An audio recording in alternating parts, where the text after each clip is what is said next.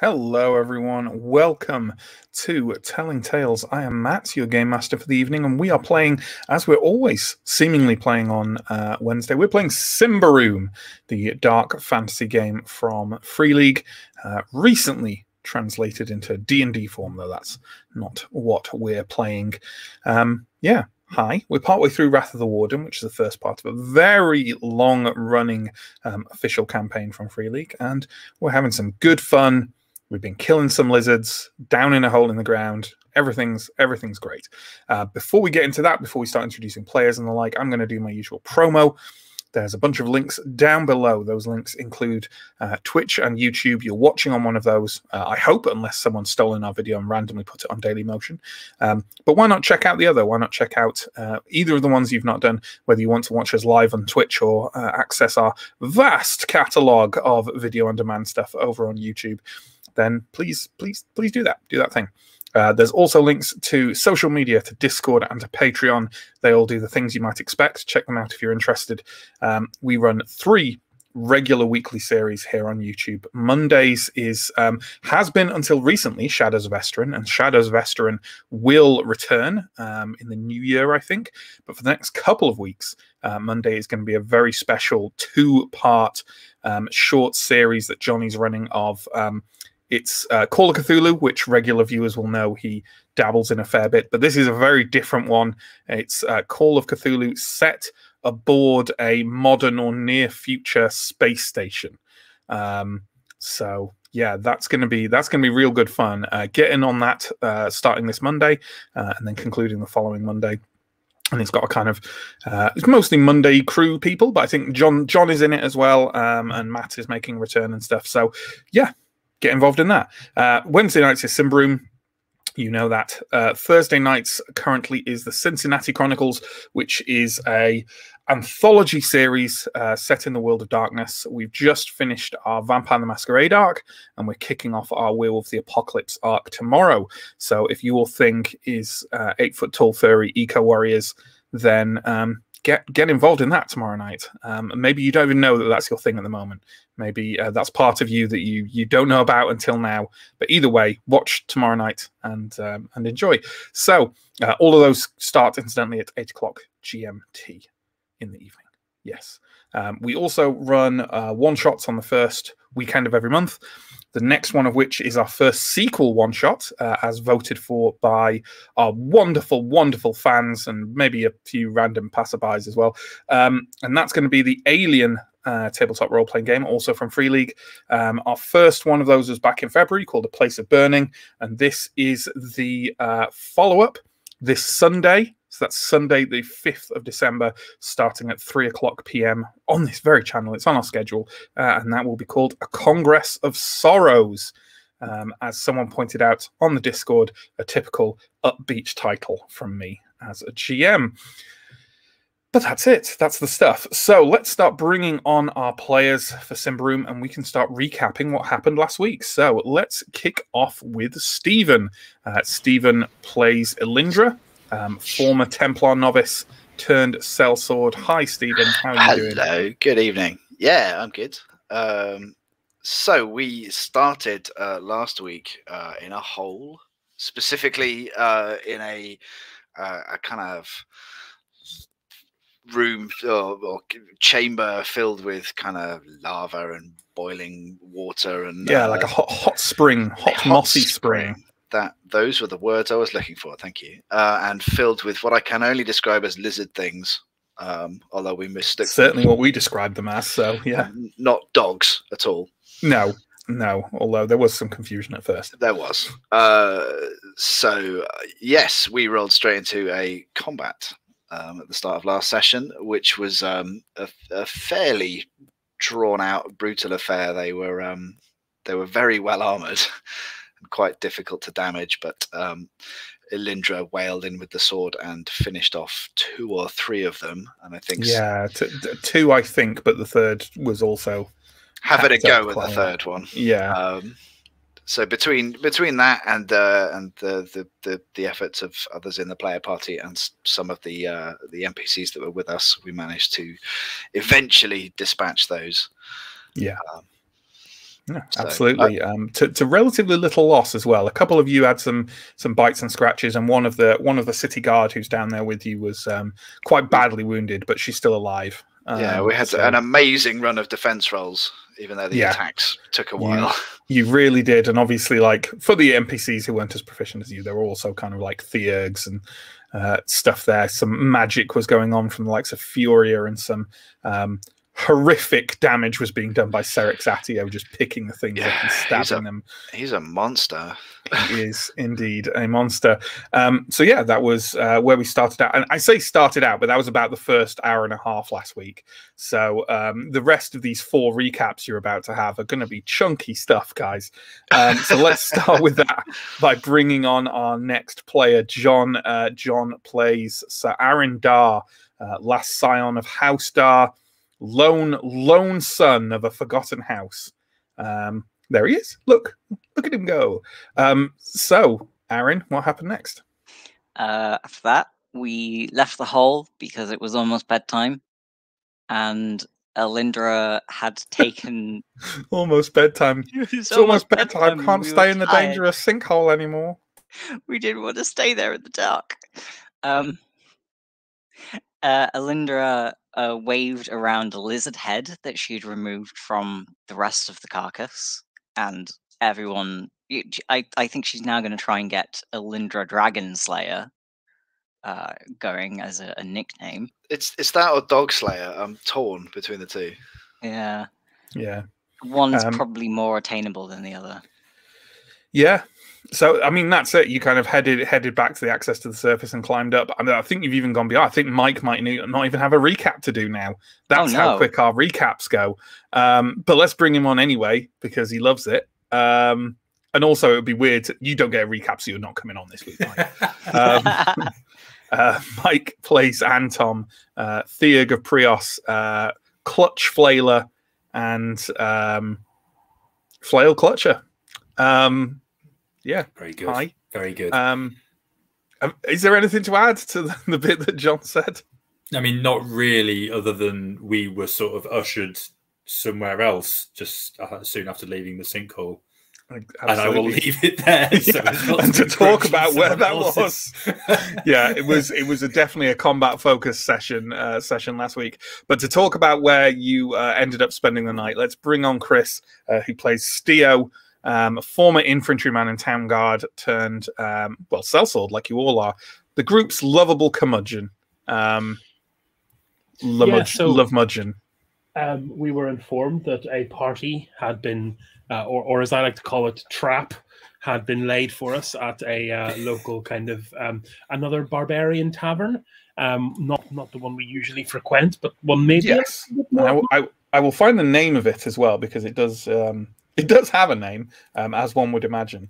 It's something to do with the Odav clan. I know that, but you carry on, and I'll cut in later. And the whole place had been booked out for us, so it was quite the do. Steo very nervous about this whole doesn't like this extended group, given that at least one member of the extended coterie has said that they want us all dead, or at least threatened as such. But we went anyway. Never turned down a free meal, and we did have a lovely free meal, had a little bit of kind of chat, and it actually felt a bit like kind of a corporate Christmas do, if I'm going to be totally honest with you. Yeah, sure. Yeah. But the expectation was we could have a bath and stay there the night as well, which Theo was initially very hesitant, because once again, this was a trap and we were all going to get murdered during the night. Eventually, sounder minds talked me into staying here, but we'd post a watch in order to keep me a little bit happy, which turned out to be completely unnecessary, as we all had a very sound night of uninterrupted sleep. Absolutely. And then in the morning, there was someone to have a conversation with, and let's bring on our final player, Sam. He plays Askarai, our changeling scout and ranger, and shapeshifter who never really shifts shape. Hi, Sam. I sometimes shift shape. You have been known to shift shape. Yes. You don't get called a shapeshifter without occasionally shifting shape, at the very least. I'd say he's a shifter. A ship shafter? No. Shifter occasionally shafts some ships. Sam, save us from this, please. So yeah, I think Askrai was on last watch to avoid us getting killed at this inn. And Captain Marvello of the guard came to the door, and he just wanted to have a quick talk with us. Basically, he had heard about things that had happened in Glimmervan, and like he'd just heard of what we'd been up to, which all seemed very strange to him, and was questioning like why, like what were we doing? And we kind of explained to him, even though our actions seemed kind of erratic, it was just we were just investigating the sinkhole, and that had led us in a few different directions, and like that's the reason why all these things had been happening. But we were still kind of on this, just doing our best, basically. And we talked to him a little bit about kind of the cults being after us. He did confirm there was an assassin in town, I think, which had also been told to us by the elf, who said the assassin was here to kill us. But I guess we'll see. And then I think the final thing, and maybe like the most promising lead, other than being in the sinkhole, was he mentioned the Red Eye, who had also been mentioned by the elf, and said that they were kind of a cult operating out of Blackmoor, which is a sort of out-of-town slum. Like slum/refugee camp/goblin village. Yeah. And he also confirmed that they were, but he basically confirmed that they were the same group who we encountered briefly, or like some of them we encountered briefly by Jacket's Heart, doing some kind of suspicious stuff, but we didn't really figure out exactly what. And so we basically agreed that if we survive the sinkhole, we'll go and help him investigate these Red Eye people and see what's going on there. Yeah, and I think he was like, if they're bothering you, come help me clear them out. I've wanted to clear them out for a while, and I can maybe help you in your endeavors in future if you actually tell me actually what you're doing, because you were a little bit sketchy around it. But that's fine. That's fine. So with that, I think we can safely pick up more or less where we finished. You hear a few moments later, you hear Marvello call from down below in the general area of the tavern, which is called Odavakar, as I have looked up. And it seems like people are gathering downstairs to travel back to the sinkhole for another day, safely tucked up in the dangerous caverns beneath Thistlehold.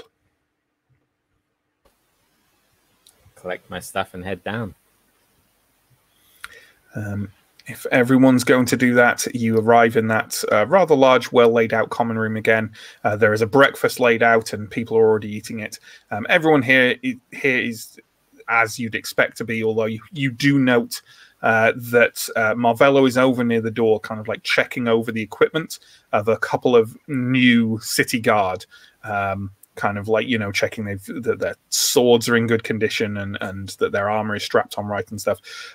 You notice a couple of, obviously the city guard who was wounded, she's not here. She's been taken away to the Sun Temple or some such for healing. But another couple of the city guard aren't here as well, and you definitely get the impression it's like a younger couple of them who, like, maybe Marvello has decided to rotate out them after quite a traumatic day, and there's a couple of more seasoned looking city guard there, kind of just being checked over by Marvello.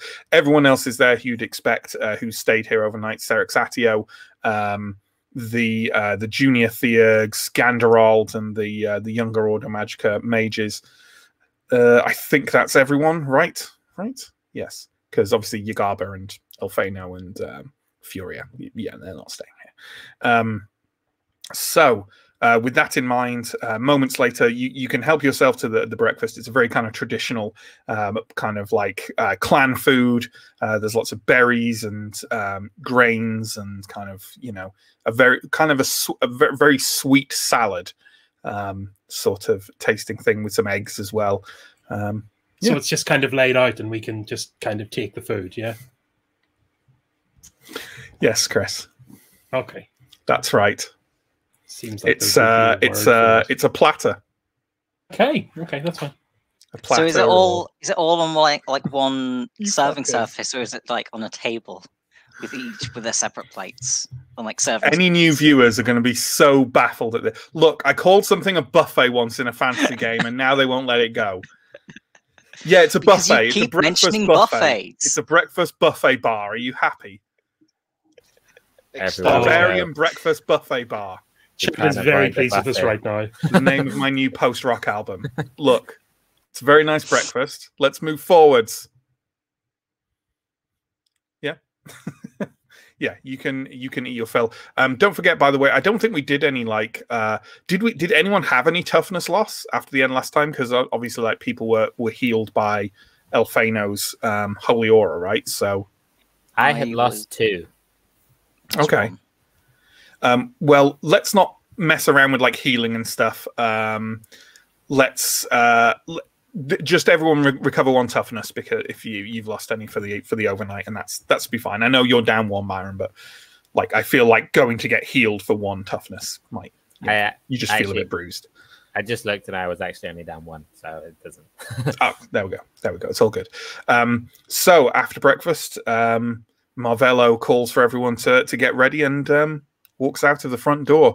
Up until now in this story, you've been in mid to late autumn, and I think I've described how the weather is just foul this year, very overcast, very drizzly. Because I said, right at the beginning, we said there was that tension in the air if this will hold, right? And you feel that again as you step out onto the streets. But it's even worse now because it is absolutely pouring down. It's like walking through water with holes in it. Kind of a really thick, unpleasant, cold rain hammering down off the streets. The kind where you're getting splashed with just the rain hitting the cobblestones in front of you, as well as coming down on top of you. And everyone bundles up with what they do have and makes their way, trudging through the streets, not too far to where the sinkhole is in sort of just around the corner, essentially. As you approach there, you see that there are far less people here today than there were yesterday, probably A, because the novelties worn off, and B, because of the horrible weather.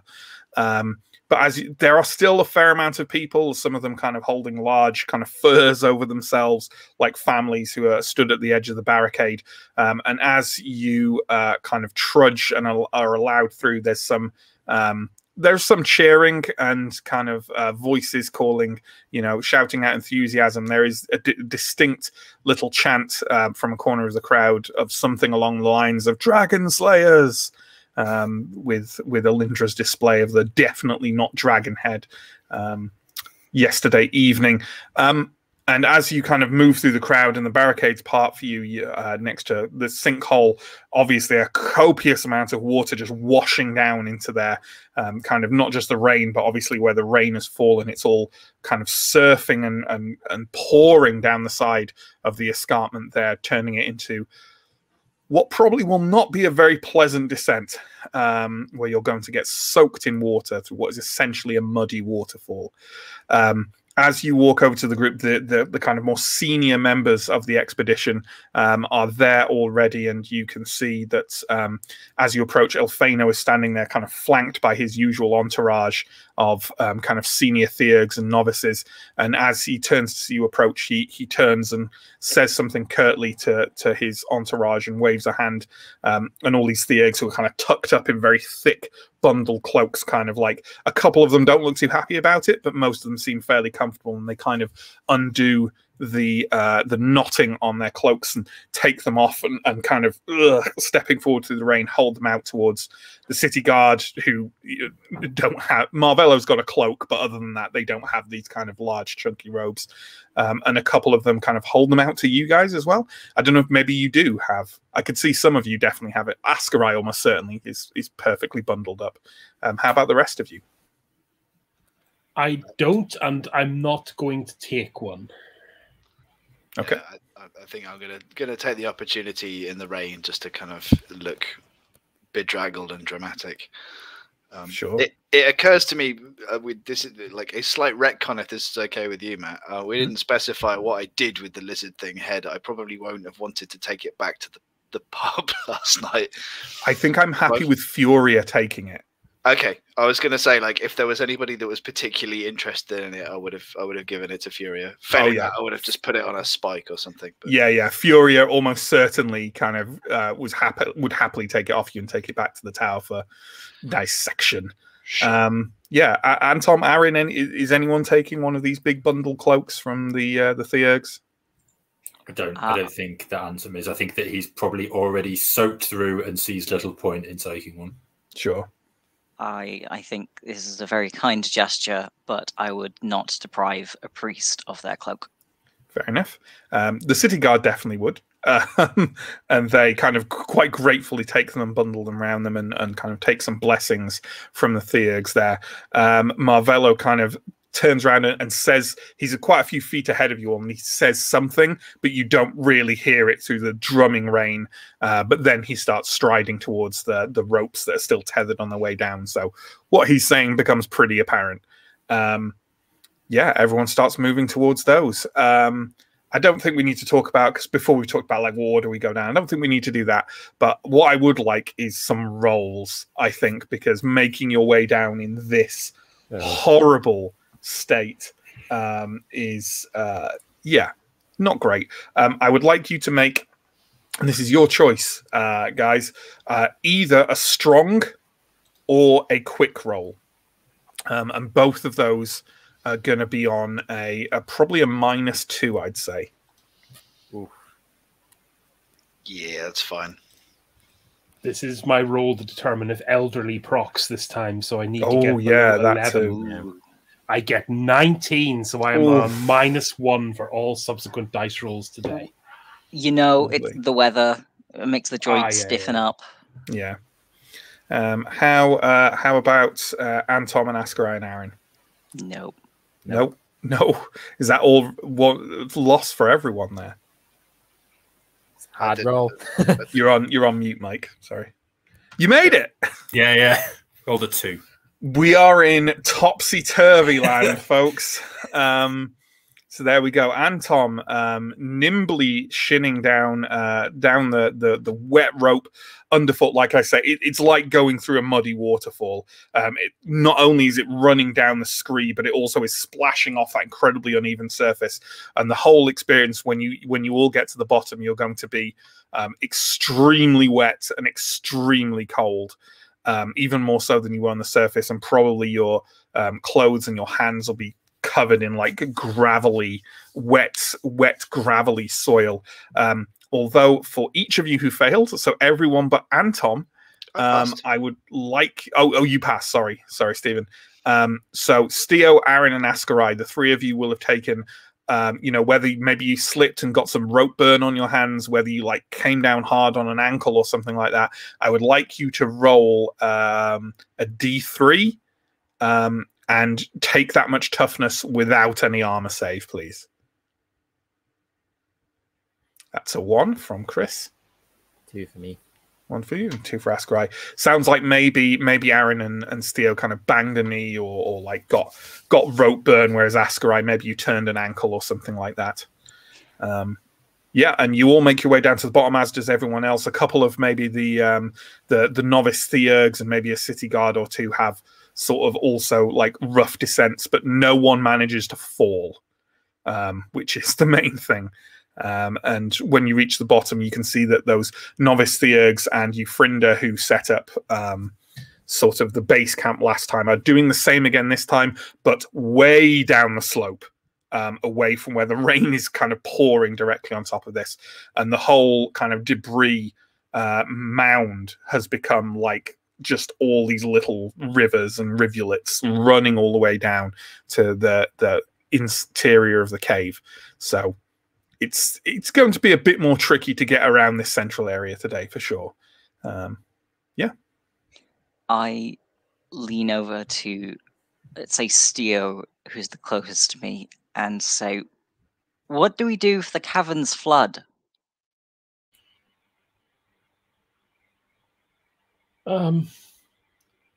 I am not. I've worked very hard for this armor, so I intend to drown.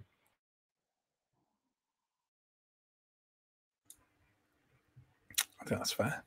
Okay.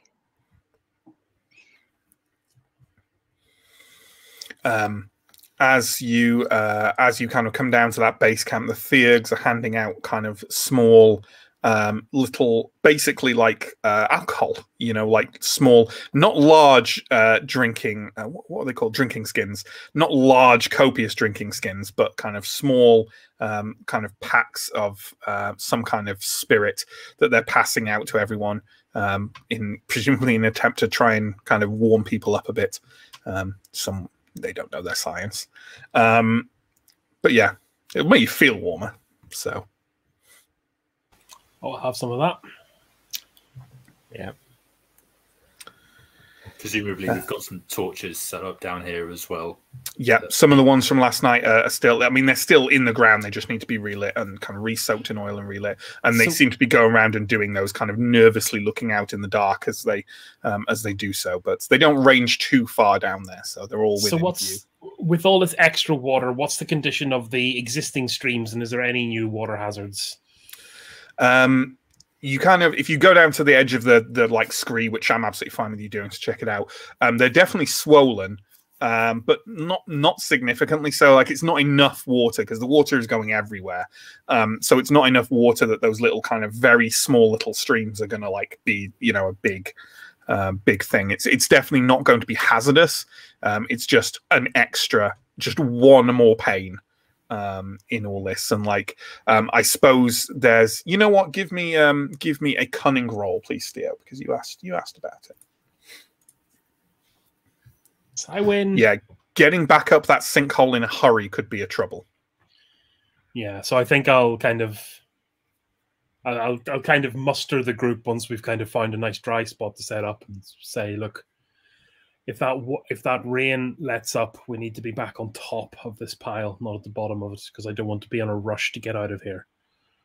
Not in this condition. Yeah, I hope this will be quick.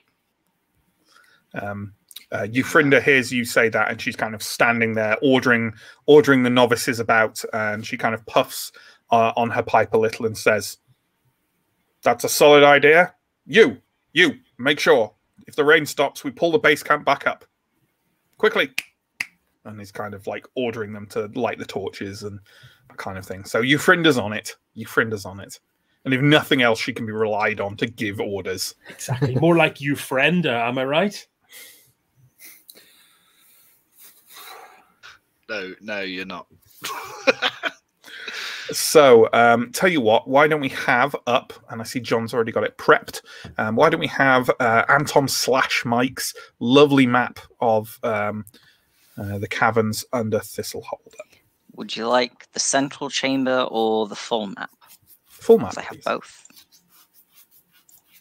There we go. So there we go. We're in that main chamber in the center. Anyone, obviously, I'll give a brief overview for any new people out there. But yeah, that south and east is kind of like seems to be fed by a hot stream. You've been down and around, although there's no ways further through. That furthest east chamber is where you fought the lizard things last time. But that seems to be a danger that mostly seems to have been cleared by now. The passageways to the west, while that southwest passageway hasn't been explored, you're also fairly comfortable it just leads to a little spit of land in the same way that the one further north did on the shores of that underground lake. The north passage seems to have been where the Beast Clan / Clan Jazora have made their home in some sense, and there is the western passage of that crossroads that you have not yet explored, and there is also that cavern further up that has a passage leading down to the southwest that you have not explored, but you are fairly convinced that one or the other of those is going to lead back to the lake and to the promontory that Furia saw and wanted to investigate. That's it, right? That's a good summary. That's all right. Yep. Yeah, Yep. that's it. I suppose we could do this in character and just kind of be looking over the map with Anton, I suppose. Yeah, go for it. That'd be great. Marvello will be and Furia will be lurking nearby, but you guys take the lead. I suppose the logical choice is first left in the northern passage and see if we can delta run to the lake. Yeah, west at the crossroads. I don't really want to walk down the northern stream unless we have to. I suppose the other option is we go to the hot springs and dry off for the day and pretend we did a full day's work. I think we probably have too many people watching us. Gosh damn it. At least it will be dry underground. Drier. And I'm interested to know what secrets can be found on this lake promontory, but please don't disturb the lake surface unless it disturbs you first. Yeah, let's not throw more rocks. I suppose at this stage we will both cast a glance over to Aaron. Yeah, very pointed looks. Yeah. Aaron nods and takes no sort of pointed comment about it. Like, yes, I agree. Is Fury a part of this? Like, is he in this huddle conversation? Yeah, he's certainly standing nearby and kind of observing your conversation, but he hasn't contributed anything yet. Master, what can we expect when we reach this lake? Finally, someone asking the right questions. I confess I do not know precisely, but there is something there, a source of something. I don't know of what precisely, but it is potent and it rings out through the ether like a bell. Okay. Sounds dangerous, but... Yeah, sounds ominous. I would caution you to be on your guard. I think we should have a relay of people positioned between the main chamber and where we're going at intervals. Perhaps someone on the northern passageway from the main cavern, someone at the crossroads itself, and then potentially someone further west down the passageway. So should things go awry, we can shout and yell and get a message quickly back to the main chamber. Marvello kind of nods and says, that's not a bad idea. And here, if we end up going further to the north, well, that guard post should serve well. Yeah, I think we should use the guard post as well as spacing out along the corridors between here and there and the lake. All right, I'll ask one of my guards. Every time we hit an intersection, one of them stays. Okay, leaves us short-staffed if we come across anything too terrifying, but I suppose at least news will travel fast. I think the focus here, especially given the weather, should be to look and see what we can see and not plan to spend too long here. Another side glance at Aaron, but... Yep. Shall we set off? Anyone else need to... Any other plans or voices that we can hear? And at this point, I'll actually cast a glance over to Yagaba just to see if there's anything readable on her. She's a bit of a cipher, but... Her face is completely unreadable. She is calmly watching you with that veil kind of half descended over her face and no seeming emotion or expression. Well, I don't think we have anything to fear. We have the Dragon Slayer in our midst. Oh, no, don't. The people who have been stood out there all day, they wanted to see something. They wanted Yeah, to see it would have been something. We needed the morale victory there. Come on, let's go. You stride forward to the north, heading to that passageway off the main chamber. Before long, you are at that crossroads. And I believe you said you wanted to sort of investigate that western passage first. Stephen, were you going to say something else? Yes, while we're at the crossroads, if it's okay, I would like to see if Witch Sight has anything to tell me. Yeah, absolutely. Go ahead and make your roll. It's, vigilant. Ooh, yes, that is just scraped a pass. I got it.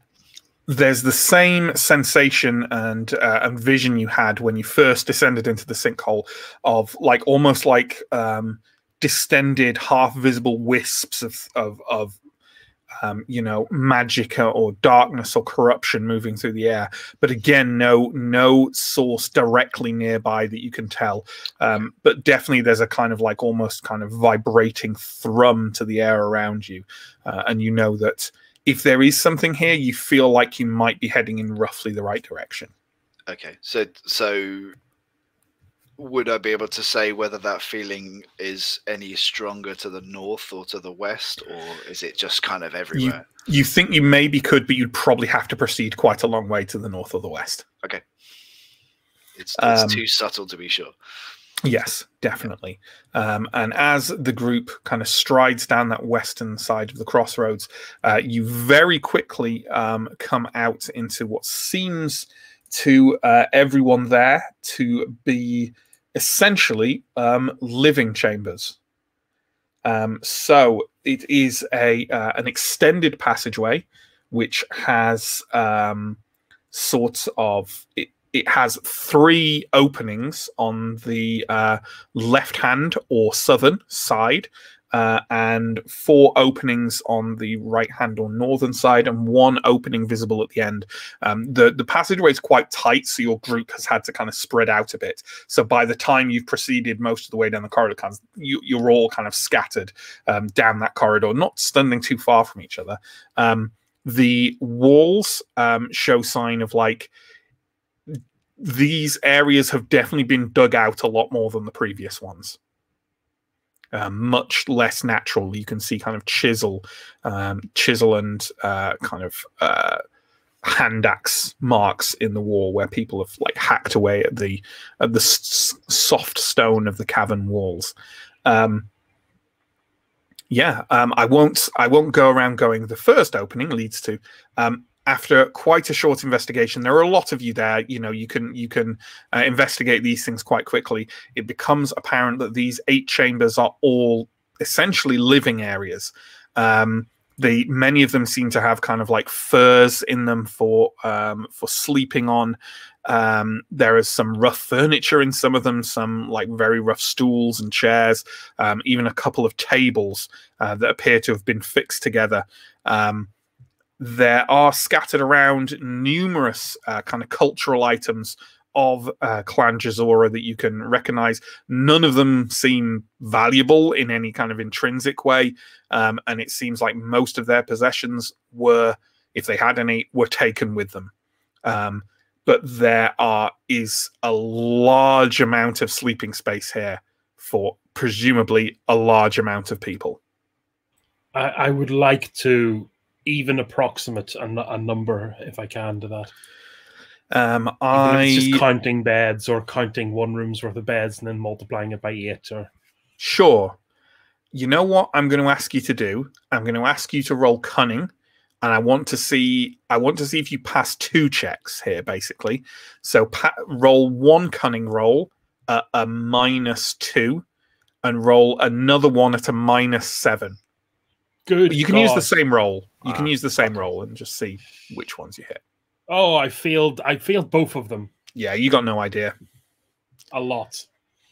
If you want it as an idea, you can speak up and comment to someone who might be more adept at the old I think stuff. because I was gonna mention it anyway. I'm just gonna say, God, how many people? This is a whole town. Is anyone else intrigued enough to try and make the roll? So I was in. Yes, is the short version. I was interested in looking around. The thing that I was looking for was not so much numbers, but can I get a sense of how recently this place was vacated? Sure. So, well, I'll tell you what, Elindra. Why don't you make that roll first? And that's just going to be a cunning at -2, I think. Okay. That's a fail. Sure. Yeah, you've got no real idea. Is anyone else trying to examine for these questions? You don't have to. If you don't feel your character will be interested. I think I'd be interested. I don't think I'll succeed, but I was definitely thinking about how many people would be here. So I'll roll. Go ahead and make the roll. Nope, I failed. Well, then, you know what I will do? I will do one of those rare GM rolls for this, and I will see if anyone else in the party was. Well, I know who will have been intrigued enough to ponder it and see if he can solve that conundrum.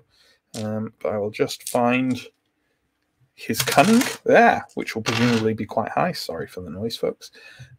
Which will presumably be quite high. Yeah, no extraordinary though, just 15. So let's see what Furia comes up with from this. Okay.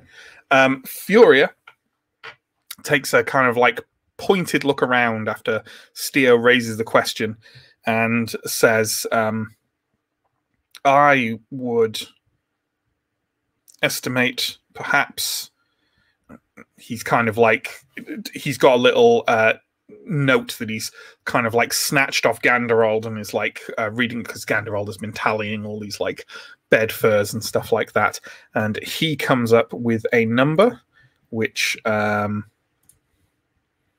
is, I'm definitely not calculating something,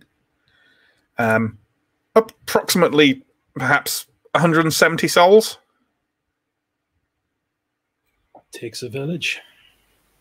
It's a lot of people.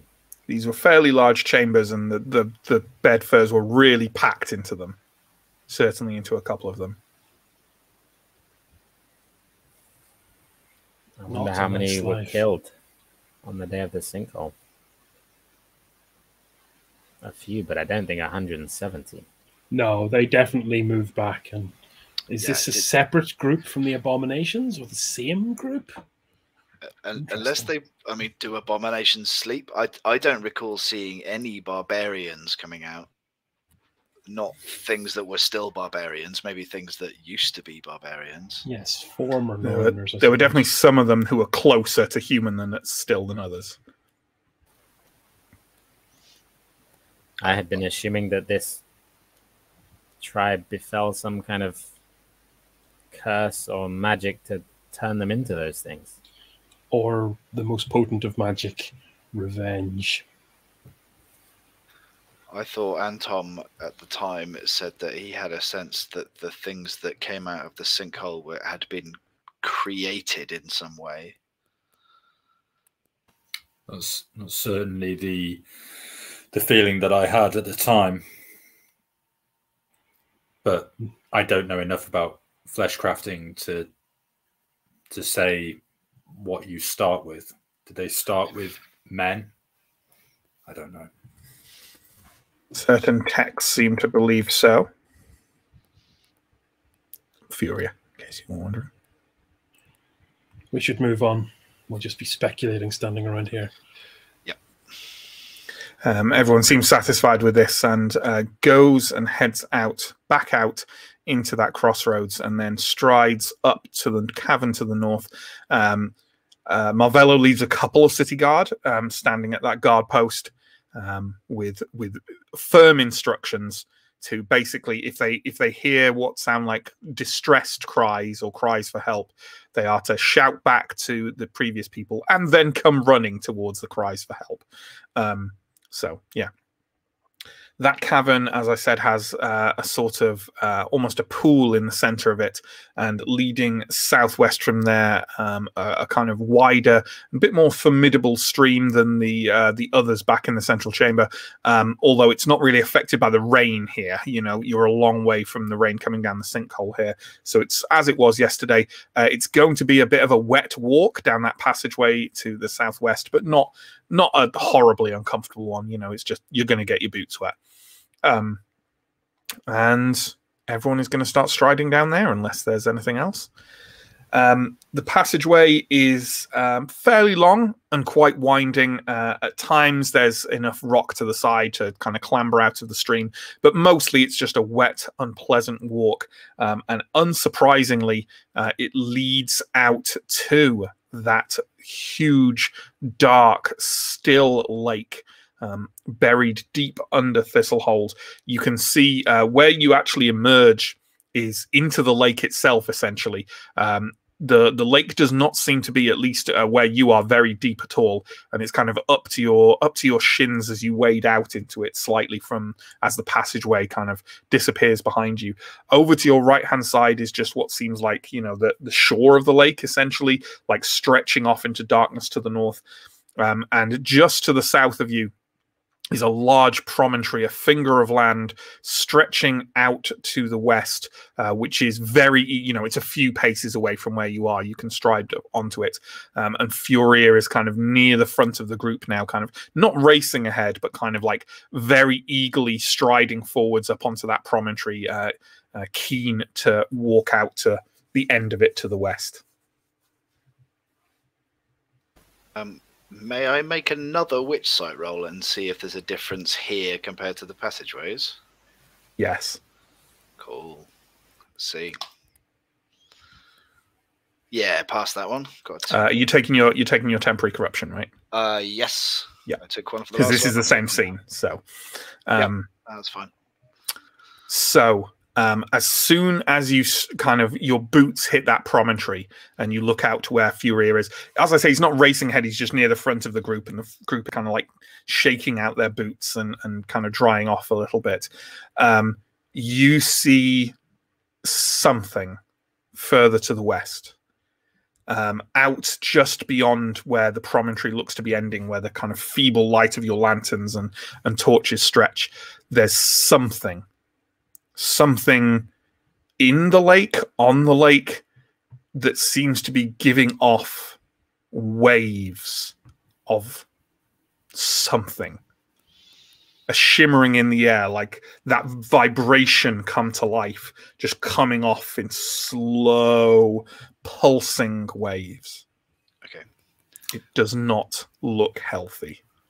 I'm not going to say anything, but I will gesture to the others, point to where I see the thing coming from, and just indicate, like,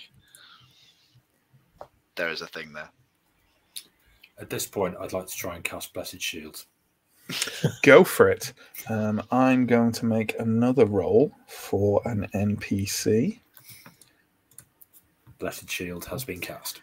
Because your comment there, Elindra, about kind of telling the others, you didn't kind of say it out loud to everyone, did you? You kind of just to your group, sort of indicating to. Yeah, I'm indicating that I guess I'm pretending that I've seen something, even though it's not quite seeing. What's your discreet? 9. Okay. It's fine.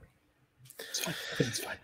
So, after everyone has dried their boots off, you guys, presumably Marvello, Furia, Elfino, kind of like stride forward. Yugaba's kind of like not holding back, but definitely keeping the rear of the group. Ganderald is sort of near her, kind of like shivering a bit in the cold down here and looking around and still scribbling furiously away on his pad to make notes. As you all stride forwards, can everyone please give me a roll? Oh, I'm on the wrong tab. That would be why. A roll of just vigilant, please. Flat old vigilant. So yes from Chris. Yes from Mike. Yes from Sam. Okay, so Steo, Anton, and Askarai, as the three of you stride forwards, you hear something. And what you hear sounds at first like an odd humming noise ahead of you. And as you make your way closer, resolves itself quite distinctly. First, you hear that it's not random humming noise, it's a melody. And then you hear that it's someone softly singing. A woman's voice ahead of you, and you guys definitely pick up on it first, but after a certain point, Aaron and Elindra won't be able to not hear it. And Elindra, it is most definitely the noise you heard, or kind of thought you heard, yeah. So we heard a singing in the stream. Is it coming from the same place that the witch site is telling me as the focal point of? Oh yes. Yeah. Oh yes. This is the thing. Steo and Askar and Anton, you definitely hear it first, and enough that you can pass comment on it before most of the others have heard it. I think not so much comment, but definitely I will be readying my weaponry and definitely looking much more on edge. Yeah.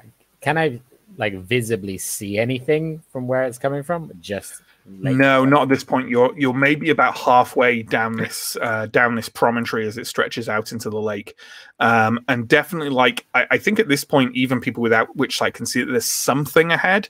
But the light from the lanterns and torches seems not kind of like oddly dim. It's not going out or anything, but like it's almost like the light is being suffocated by something ahead.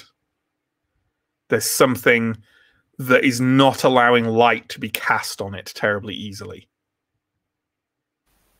A couple of like the guardsmen you can see are kind of like nervously making the sign of Prios in one hand, and you hear kind of like as you move forward, Elfino stood kind of like in the center of the group, is kind of starting to murmur sort of reassurances and prayers to Prios, and like one of you kind of further near the back, let's say with a random roll. I'm not saying you're at the back, but you're a bit maybe further back than the others. Of course, I rolled a d5 and rolled a 6. Twice in a row. This literally always happens. There we go. Ascarai, you're maybe just a couple of paces behind the others, and you see one of the city guard kind of like falter a little bit and just kind of like shudder. There's no kind of magical effect washing over the group or anything, but just the fear has kind of overcome him for a second, and you see Elfino kind of reach out and kind of like rest his hand reassuringly on the young man's back and murmur something to him, and he kind of nods and they stride forward together. Anton, can you please give me a Lawmaster check? Oh, hang on, that's close. I missed by 1. Sorry? Failed by 1? Missed by 1, yeah. Okay, because that's a near miss, I'll give you something. The voice is singing in a barbarian dialect you do not understand. But it is definitely related to the existing clan dialects that you are familiar with. Okay. So I'll whisper to the group. Sounds barbarian. The language. I can't understand it, but that's what it sounds like. Do you say that loud enough for people beyond your kind of immediate friends to hear?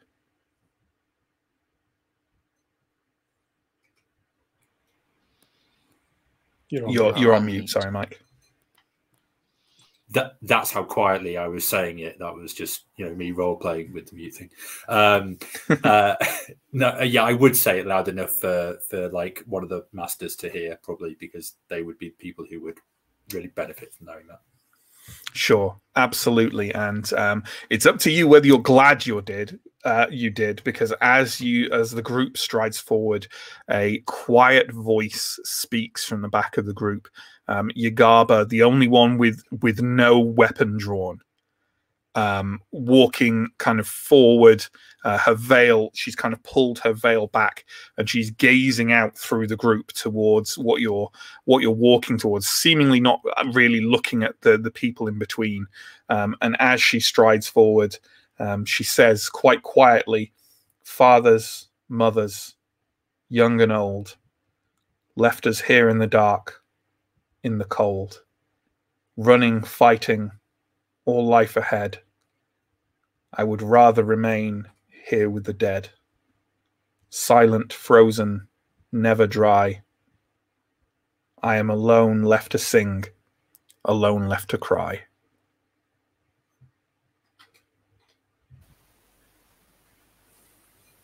This does not have a heartening effect on the group. No. But it is amazing that it still manages to rhyme in common. I hate you so much. Maybe Perhaps Yagaba is transliterating it to allow for rhyming. As things were often done. Which is why they were so badly translated. I'll say, is it the language of Clan Zora? Yes. Well, she won't be pleased to see us. You, as a group, reach the end of the promontory, and ahead of you, you can see something out on the surface of the lake, not too far ahead. And the promontory kind of sinks below the dark waves, and you can see, like, down there, like, again, the lake is not deep here. It is definitely wadable. And the group kind of draws to a halt. Furia kind of turns to one of the city guard and says, "Your torch. Your torch." The city guard looks reluctant to give up his torch. Does anyone have a torch, and they're going to pass it to Furia? I don't have one, but I have one it in my pack, so I will get out a kind of spare torch and pass it, light it off the guards, and hand it to Furia. Sure. He takes it and takes a few strides to the very end of the promontory. Kind of the front of his shoes are being kind of like soaked by the ever so slight waves of this underground lake, and he kind of holds the torch forward over it, and there you see glittering on the surface of the lake, not too far ahead of you, maybe about 30 feet through wadable water, you see an island, a black island formed of some kind of mineral or a quartz or a crystal, and it is so dark and black. It is just absorbing, soaking up light from your torches. There is no sign of kind of like, you can't see anyone standing or on the island, just the kind of like jagged shards of it protruding up above the surface of the water. But you can see the smallest wisp of smoke coming from somewhere at the center of it. Do we get any sense of how large this island is? Yeah, it's not large. Let's say it looks to be maybe. Here is where my terrible measurement. I'd say it's about. You'd say it's about 80 meters by 80 meters. So it's not huge, but neither is it like a tiny chunk of land. You know. Okay. So that's the mystery of the lake solved. How about we leave and never come back? Somehow I don't think Furia will. Are you mad, sir? Does the island look natural? I'm just thinking because Aaron has precedent with large, ominous rocks. He does. Ooh. It doesn't look carved. Okay. I'll say that. It looks like a very odd and unusual outcropping, I suppose. Nothing else here is made of this material, whatever it is, this crystal, this quartz or mineral or whatever. And it's, I think I've already, it's coming out in those kind of like geometric shards, right? That these things have a tendency to form. So I'd say, yeah, you think it looks fairly natural, but very out of place. Does that make sense? Okay. Okay.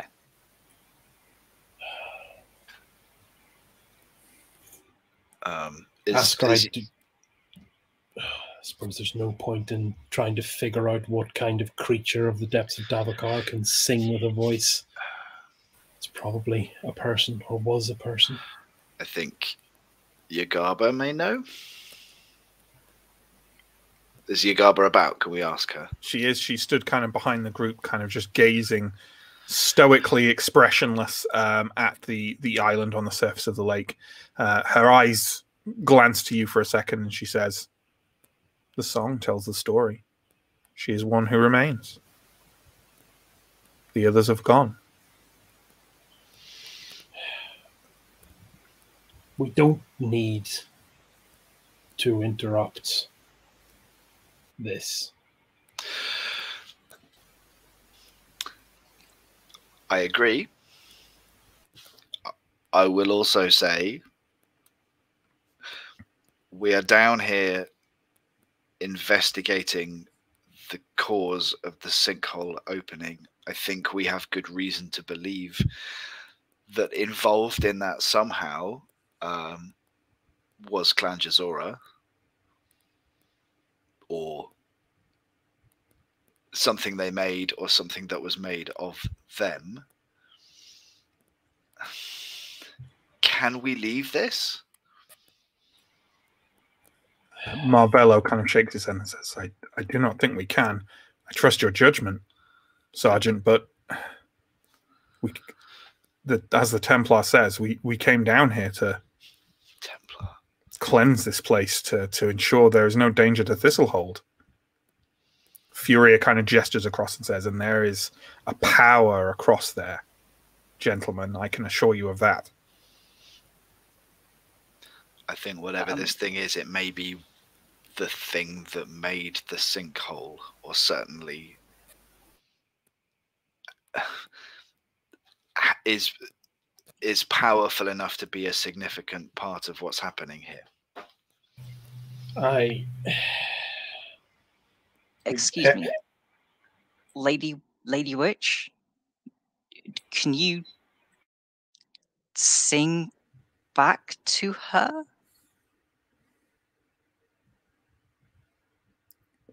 I could speak to her if I had the desire to do so.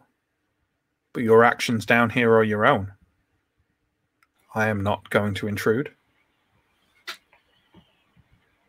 Disturbing things from the forest is not good. Disturbing things beneath the forest is also not good. But if we this insist on turning this island over, I don't think good will come of it. But this isn't beneath the forest. This is beneath Thistlehold. Furia kind of looks around. Seemingly, he looks a little bit upset that having come to this point, people are considering turning back. And he says, "A very good point, young sir. And might I suggest, Master Steo, you did not have this attack of conscience when you were being paid to go out into Davokar to look after runes for the Ordo Magica?" Not until I found the entire camp murdered, I didn't know.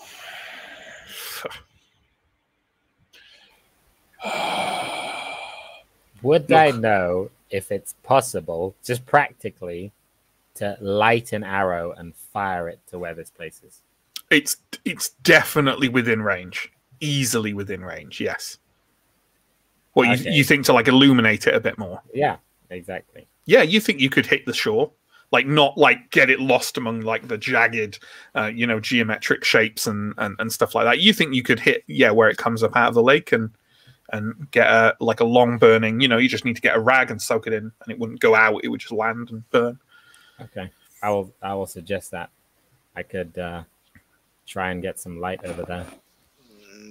You want to open proceedings with whatever's out there by firing a flaming arrow at it. Well, it's that or walk across into the darkness. If those are our choices, I'll take walking into the darkness, because at least there is a possibility that whatever is there can be encountered peacefully. I'm not quite as optimistic as you, Alindra. You've spent more time in the forest than I have, which is, none. Well, Look, we need to also remember that water is filled with what are probably also going to be enemies, given our luck. But I suppose the master has a point. I suppose we have a stretch of water to cross. Ria nods and says, "Well, I'm glad you've come to your senses. Come, Captain, Father." He steps out into the water. Father Elfino kind of definitely looks more cautious, but steps out behind him. He's drawn he's got a large, let's go kind of traditional European and fancy and say that Elfino fights with a mace, shall we? And he has that drawn and he's stepped out. Marvello steps out with the city guard and as I realize as I start the sentence, you'll go, "Oh God," as soon as everyone sets foot in that lake, it is very obvious that it is very, very cold, even more cold out here, because everyone just shivers run through them, like stepping into ice water. And as soon as any of you make that step as well, you will feel the same way. Is anyone remaining on the shore? What's Yagaba doing? Yagaba is remaining on the shore. I'll bravely volunteer to remain on the shore. I'll take one for the team here. I will also remain on the shore to guard Father Anton and Yagaba.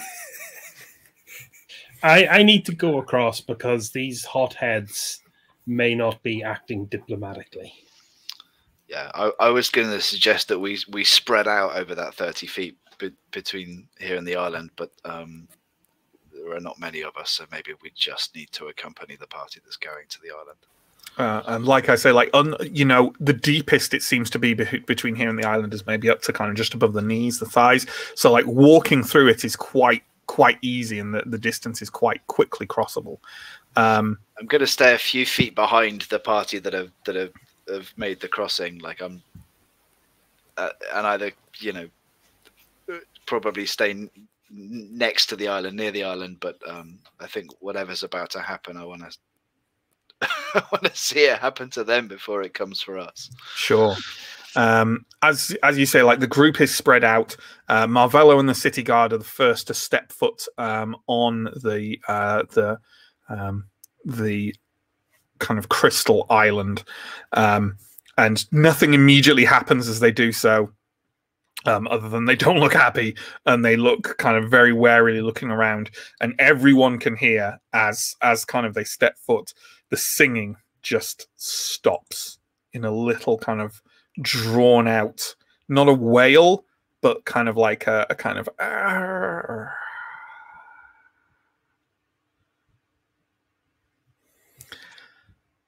as the rest of the group are kind of making the crossing. Like Elfino has stepped onto the shoreline now. Furia stops about halfway through, having kind of like basically just like watched everyone across, and turns back to the kind of promontory and calls out in kind of a loud whisper, "Father Anton, you would deprive me of another translator?"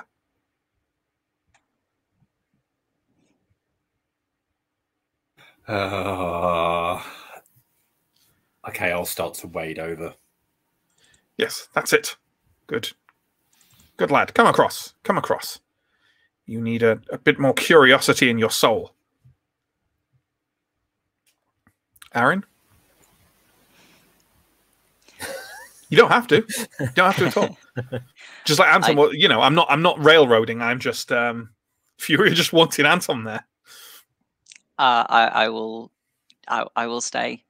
I will declare I shall stay with the good lady.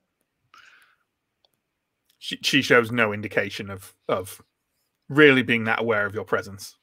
You're a lot more cautious than yesterday, Aaron.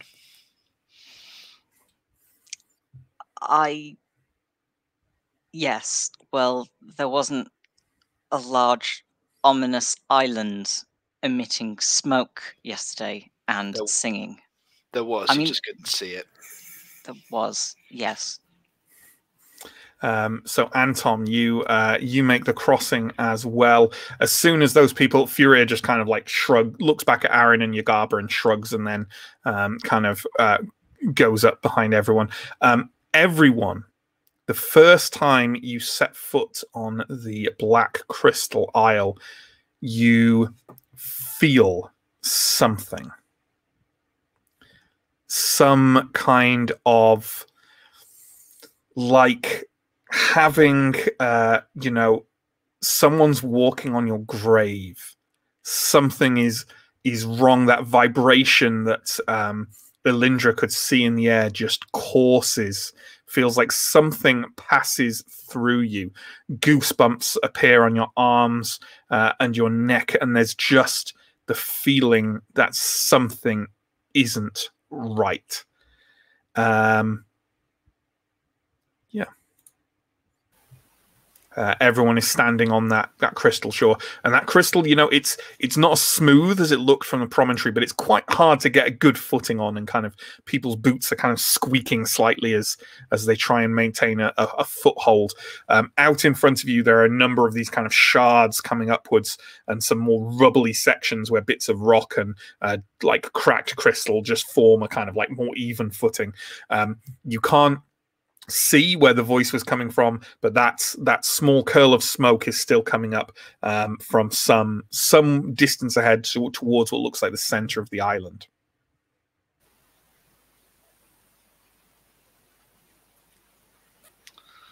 Right, we're here. We're doing this. I'm looking to Steo and Anton. I'm Furious looking. Translate only. Furia says, yes, of course. This is what we're here for. Ganderald, close attention. I want copious notes. Ganderald is just kind of nodding and just shivering, as most of you are, and is kind of noting things down. He kind of, like, Furia points at where like a shard of the crystal has just like fallen discarded onto the ground, and Ganderald looks at him a bit unsure of himself and bends over and kind of picks it up. And seems to feel no significant ill effect, so just kind of like pops it in a pocket of his robe. Kind of muttering, curiosity is dangerous in the forest. It's a fucking death sentence underneath it. Being as he's been interacting a lot, John, why don't we get a picture of Furia up to remind everyone what he looks like?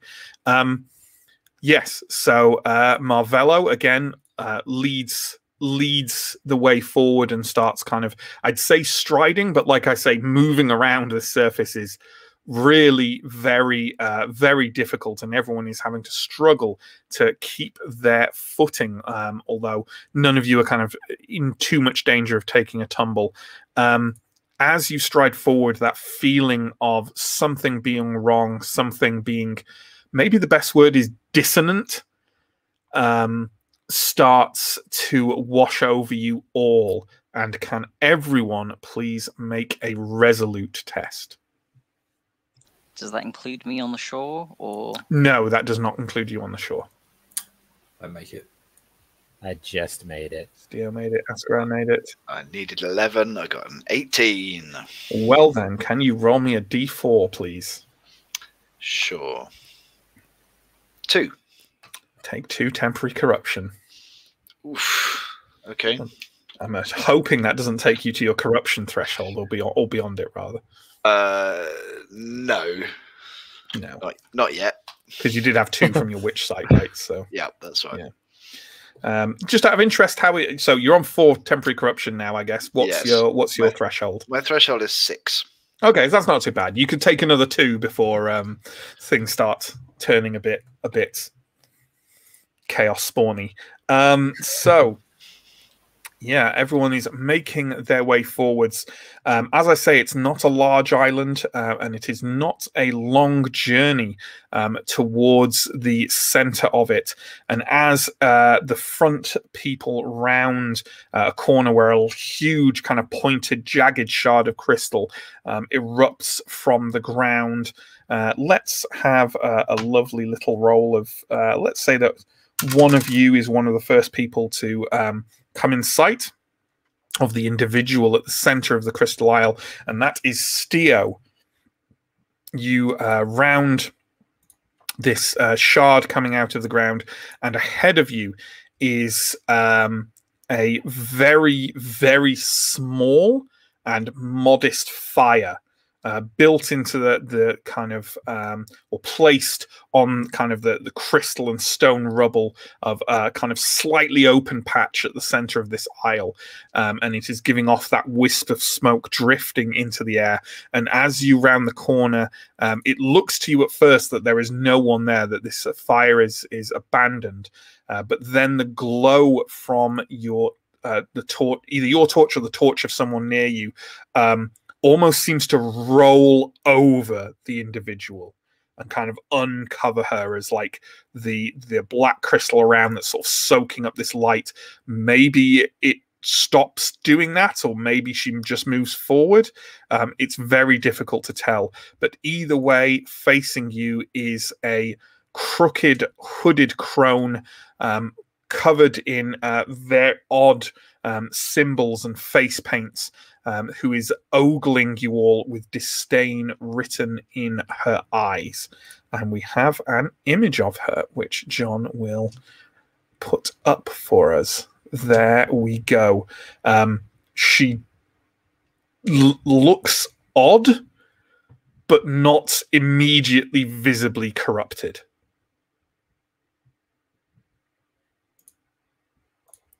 And she is just glaring at all of you as people kind of slowly emerge.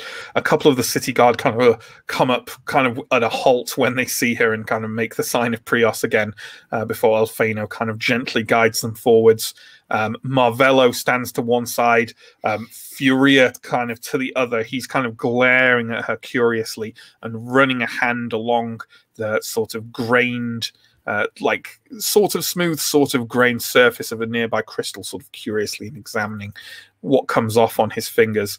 Marvello is just kind of standing, sword and shield, kind of looking across at Master Furia, Father Alfeno, and at you, you know, with more experience of dealing with the unknown than he does, and just kind of says a soft word, and the city guard kind of rank up behind him.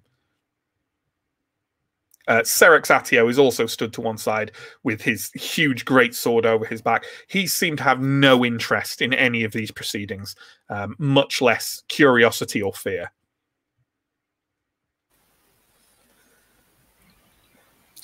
Can I offer a couple of words in Odav? I think which is the only barbarian tongue that I know. Sure.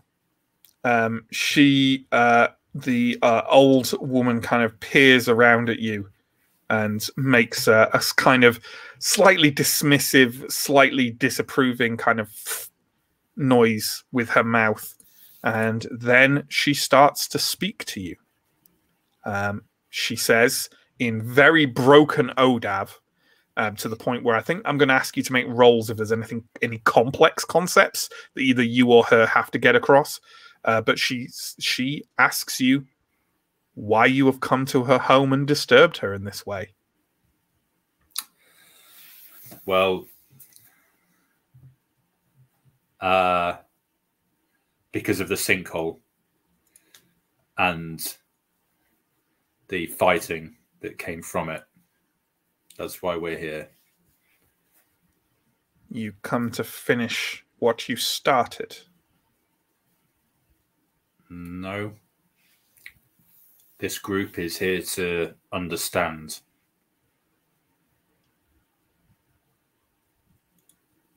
Understand what? Your making of war? I think I'll, like, if it's okay with you, Matt, I'll just translate this to the rest of the group. Yeah, absolutely. Yeah. We don't want to make war. We don't intend to fight. But the beings that came from the sinkhole, they threatened the town. You cannot open a door to where we live and claim it was not your aggression.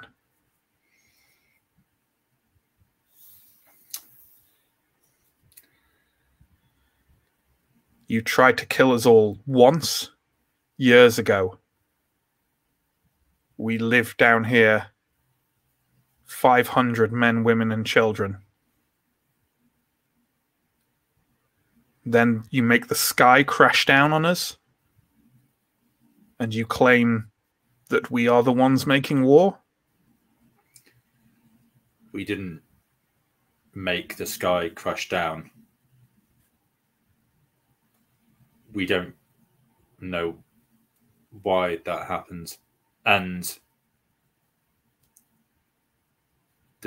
your people, I don't know how to explain this. in Odav. I probably need to roll here, but like I want to ask her like about the flesh crafted beings that we saw, because presumably they don't look like her, or they like she doesn't look like one of them. No, she doesn't. No, she looks like she doesn't look dissimilar to a much healthier version of one of their witches that you saw.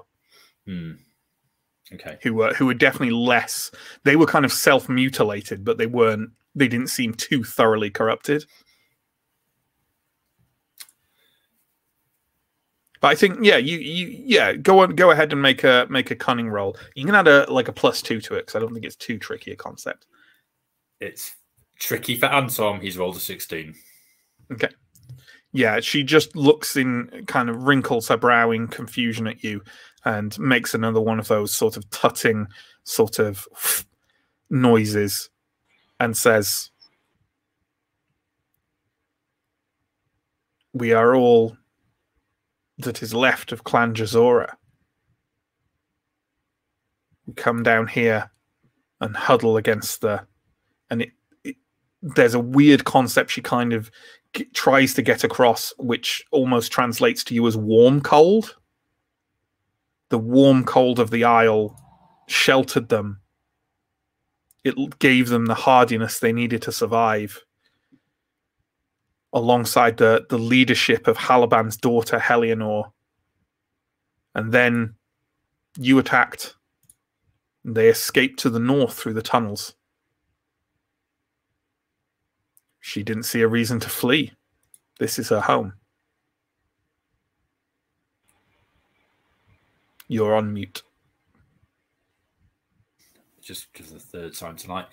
So what came forth from the sinkhole if you fled north, if your people fled north?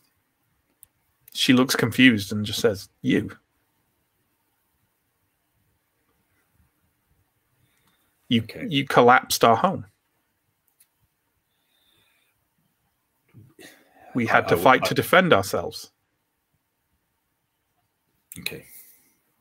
The warriors held a rear guard while the others fled north.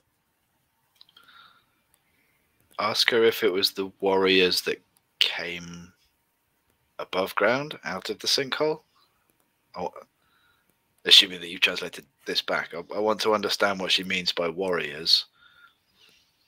When the sinkhole, when the sky crashed down, did the warriors come up and fight? Yes. They are more used to the surface, to the forest and the lands above. They have had to range out before. I think you should know, and I've said this before, but that sky falling down was not an act of war or aggression. I think I speak for the party when she shrugs and tries to get across a concept to you. Can you roll cunning? I think I missed by 1. Yeah. Okay. You don't understand. But she seems to be dismissing your argument in a manner in which she's not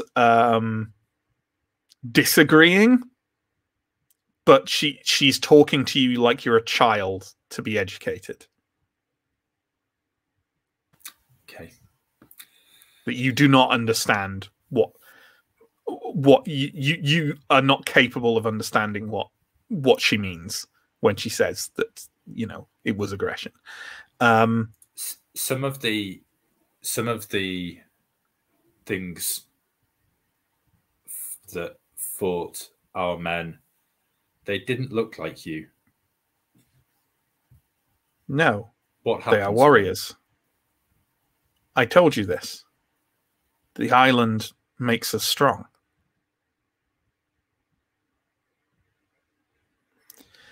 As you kind of translate this back, Furia leans into you and says, "Ask her more about the island, about what this is.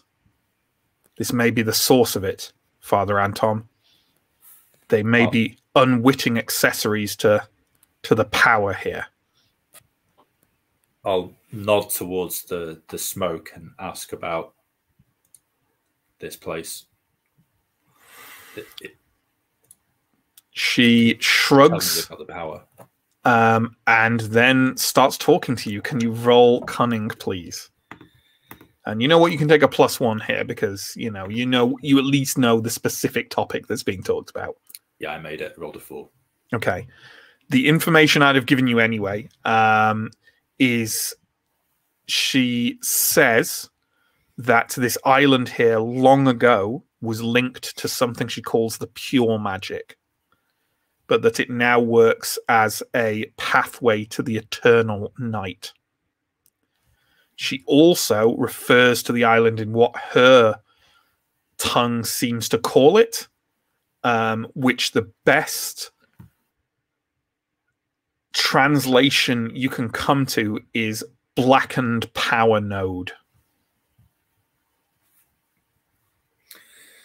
Okay. She then says, but it is not for you. You cannot tame this. It is my home. It is mine. If you leave and do not send anyone else, there will be no reprisal from me. I am just living here.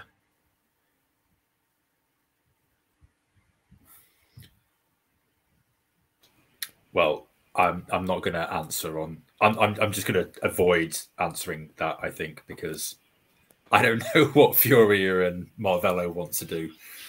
I hope you'll at least translate it for us. Yeah. Oh yeah, of course, yeah. I mean, just assume that everything that she has said is being translated as we go.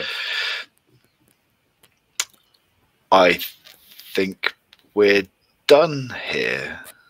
I would agree. I would ask her if we can expect reprisals from Helianor and the ones who escaped.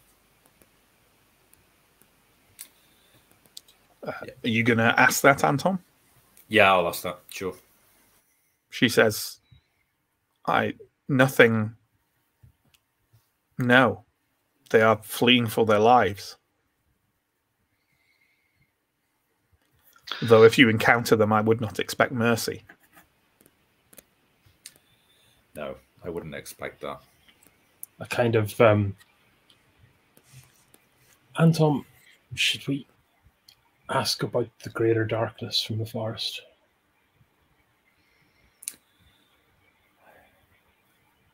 You mentioned this node. Are there more? What do they connect? And what is this greater darkness?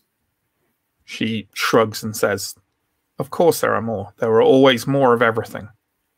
More of you every day. Leave now. Nothing for you here. Stop others from coming down, and I will do nothing. As this is translated back, Furia is kind of looking around. He leans over and whispers something to Father Elfano, who looks sort of kind of torn. Elfano says, Father Anton, a word? Okay, yeah. I'll take myself off to join him for a and he talks loud enough for kind of the group to hear and says, Master Furia here makes a good point.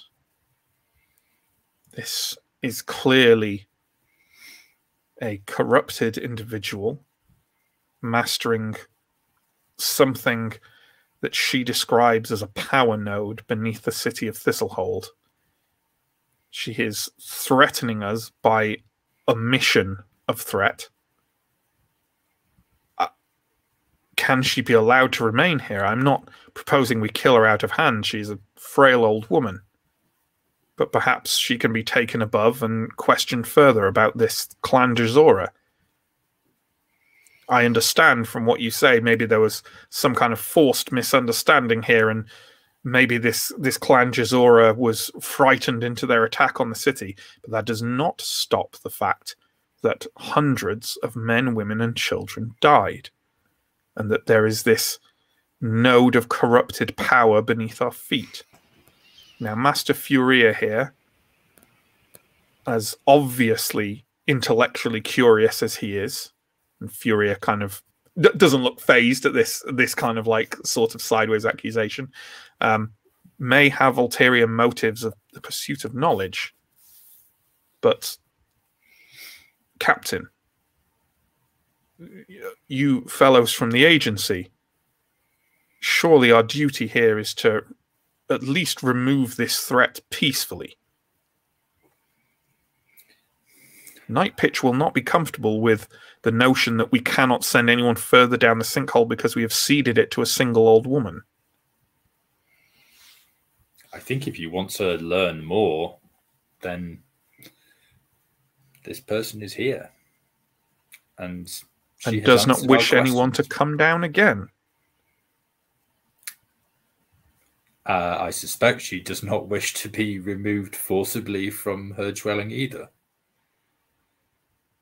And I see no dwelling, simply a barren spit of crystal. Captain, you must see the folly in this. Marvello also looks a bit uncertain and says, I don't think the mayor will want us to just leave this place.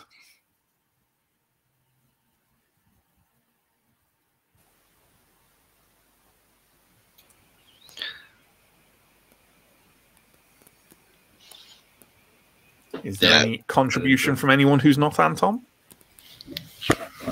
Yeah, I think Elindra would have been like visibly kind of biting her tongue, but would probably yes. So what? This is about the Sun Temple prison chambers are not full enough, and they need another one, or the Ordo Magica needs something else to experiment on. Yes, hundreds died. How many Jazora died when the sinkhole collapsed? How many Jazora died when Ambria was formed? If this is an opportunity to leave this be, why would we not take that?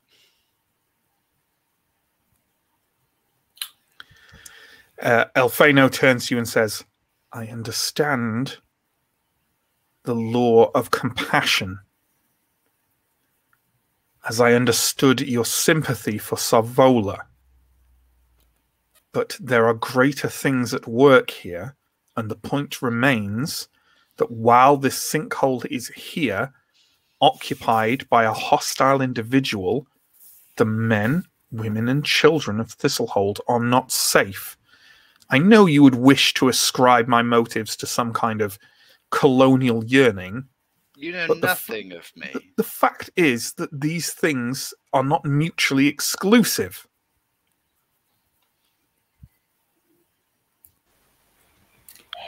What would you have done with her? I would have her removed peacefully to the surface and handed over to Mayor Nightpitch and his consort, also a witch, and therefore presumably sympathetic to her situation, for them to determine her fate. Perhaps we should We only use the cells when someone is a direct threat to others. You've already described her as such. That is not for me to determine. It is for the governing powers of this city to determine. I am a servant. Perhaps we should talk with Yagaba. She is as close as we have to a governing power of this city down here, and will give us the best insight into what Mayor Nightpitch would want. That's a very good point, Ascarai. I will submit to the wishes of the mayor's consort. Marvello kind of takes a step forward and says, we can't just leave her. She's no threat to us, she said. No reprisals if we leave. Why did you even fight up the sinkhole? I think I'm coming to the view that she is a threat. I think she is not being duplicitous when she says that she did not and her people did not cause the sinkhole. Perhaps the daughter, the winged one, may be that which is but either way, the fact remains there is a source of corruption here, and we are compelled to act by more than one master. But we should consult the consort. I agree we should talk with Yagaba. I think the biggest worry here is this source of corruption and power. This woman, I mean, whatever happens with her, we need to find some way to deal and to avoid this source of corruption from being used by anyone. Anton, would you ask if she would perhaps accompany us back to the mainland to speak to Yagaba directly? That's a good suggestion. It serves two purposes, because it'll also tell us if she's even willing to leave the island. You can absolutely turn and ask her that. Yeah. I'll say to her that a member of our party, a witch, is waiting for us just a short distance away, and I'll indicate where that is and ask if she will come and speak to her. Is the witch of Clan Jazora? I don't think I know what clan she belongs to. She almost certainly is not. I'll just shrug and say, I don't know. So, then she is a traitor as much as you are an aggressor. Leave my island now. If you return to it,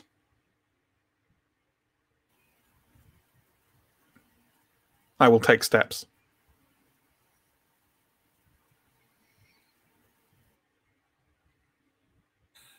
well, I'll translate that for everyone.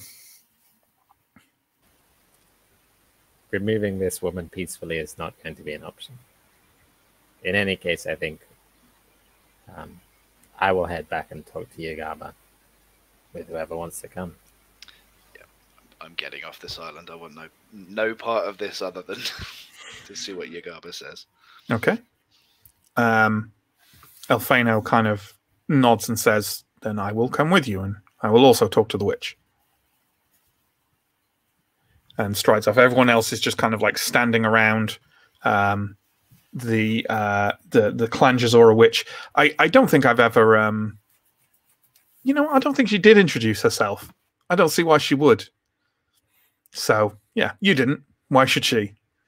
Who's Lindra, Ascarai, and Elfano are heading back to you head back and you stride through the over the island and through that shallow lake to the shore where Aaron and Yagaba are kind of standing waiting. Aaron, if you've tried to engage Yagaba in any kind of conversation, it's really gone absolutely nowhere. And you stride out of the water, shaking your boots off to Yagaba and Aaron. What happened? Where's everyone else? Did you talk to the rock? Was it the rock? What happened? There is a witch on the rock. And Tom spoke to her. I suppose we need to like explain the whole sort of sequence of they think we caused the sinkhole. There has been an enormous misunderstanding here, I think. They retreated to the north. They sent their warriors up through the sinkhole to defend themselves as they retreated. The witch would very much like us to leave and not come back, and said that there would be no reprisals if we did that. The island is some kind of source of power, some blackened power node, some path to the eternal night. and presumably was what made their warriors the way that they are.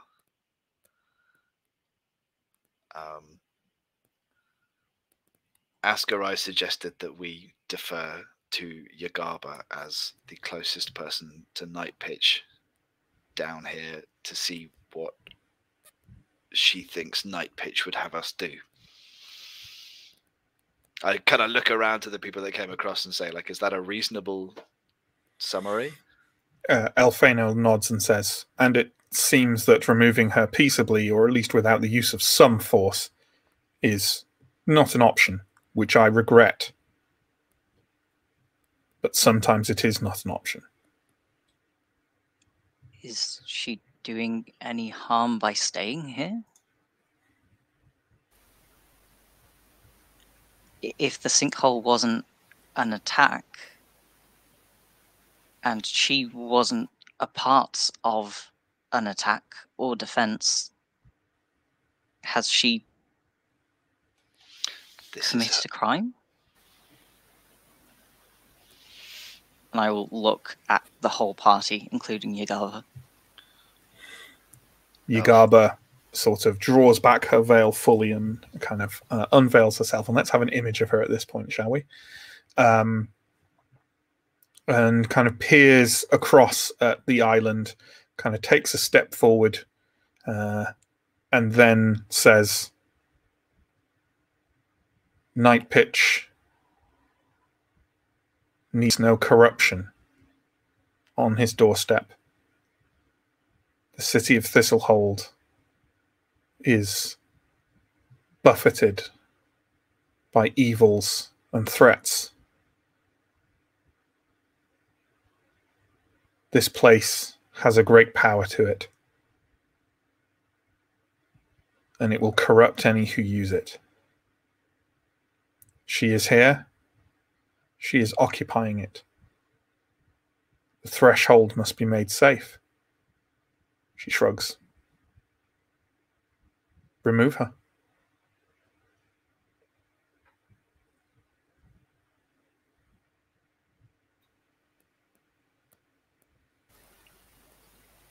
Elfeno kind of slowly nods and says, sometimes some harm must be done for others to be safe.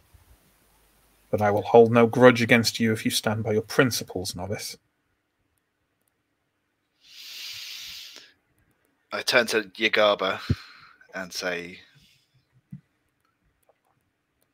if we go back there and take her, what can she do? Will she pose a threat to us as we remove her? Yagaba says, I cannot see how she could be surrounded by such power and not pose a threat. Fear not, Templar. I will be with you. She starts striding forwards towards the lake. Go with her. Yeah, we said we defer to Yagaba.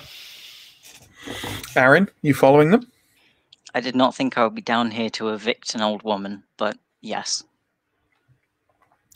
So, the however many of you, including Elfeno, 4 of you, no, 5 of you? 5 because of 5. Yagaba as Yes. well. Stride forward through the waters. Aaron, the first time you set foot on the Crystal Isle, can you roll a d4 for temporary corruption, please? Do I need to do a resolute roll? Oh, sorry, first? yeah, sorry, a resolute roll first. Yes, absolutely. Phew. Didn't matter anyway. Didn't It was a matter d4, anyway. was it? Yes.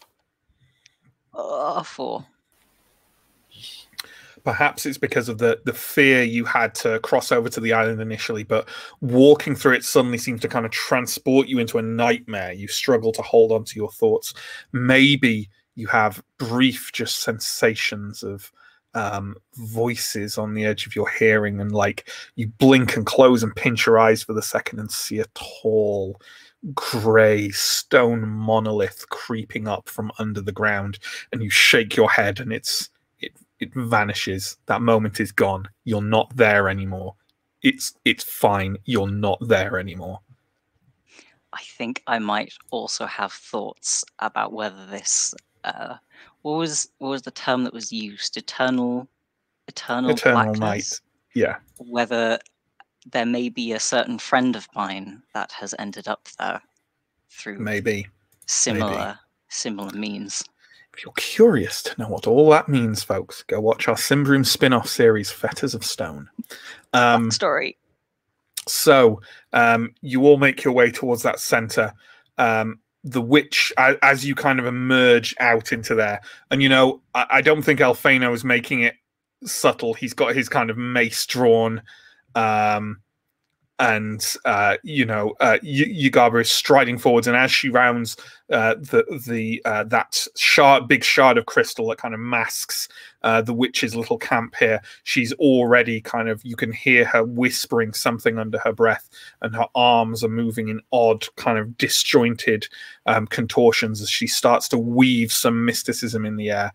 The witch facing you all I think the group is just kind of generally standing prepared, hearing the footfalls of your group returning. And the witch backs up slowly a couple of steps. Her eyes flare up and she kind of nods in realization and acceptance and speaks a few words quietly.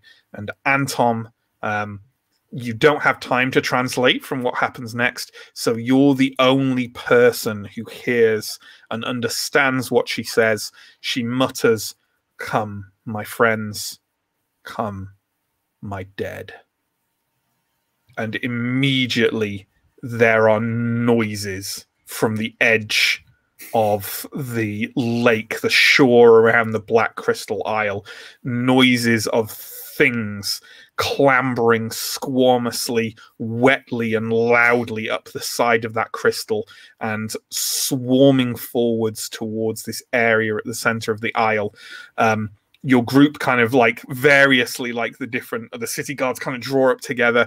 Alfeno kind of stands in the center and is roaring at the top of his lungs, "Stand firm, stand against what the witch summons for us." Yugaba is casting some kind of mystical incantation. Serix Atio has grunted, tossed a half-empty wine sack over to one side, and is kind of striding towards the noises coming from the shore with his greatsword held back in the position of wrath. And yes, then they emerge between the crystals. They stride forwards. The dead, the wraiths, the spirits of the beast clan, moaning, groaning, and whimpering in hunger, naked and bone pale and swollen, partly as if drowned by the dark waters, partly as if engorged by them. The thing you saw swimming under the surface of the lake, only there is more than one of them. At the moment, in fact, what you can see is, he said, rolling a 1 on the number of them. But I will roll again because I'm not going to retcon from, you can see 4 of them striding, but you can see the pale shapes further back. There are more of them coming. John, I think we need an initiative order, please. Can you add to it wraiths? And they are at quick 13 and vigilant 10.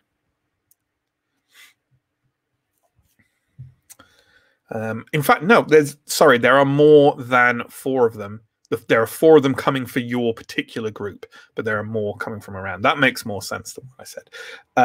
So we need the wraiths in there, like I say, at quick 13 and vigilant 10. And we also need the witch in there at quick 7 and vigilant 11, please.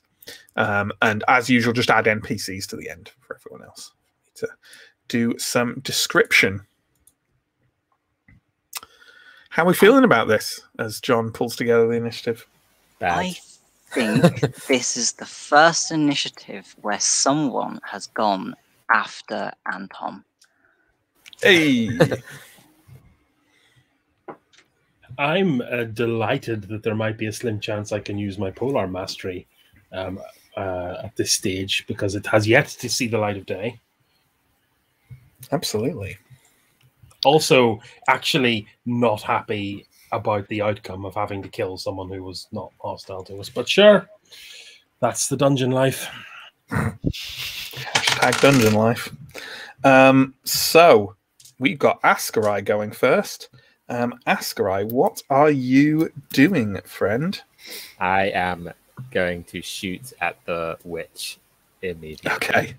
Yeah, sure. Absolutely. Well, why don't you give me a roll to do that then? And that's against her defense, which is a -1. Okay, I'll need a 14. I got a 1.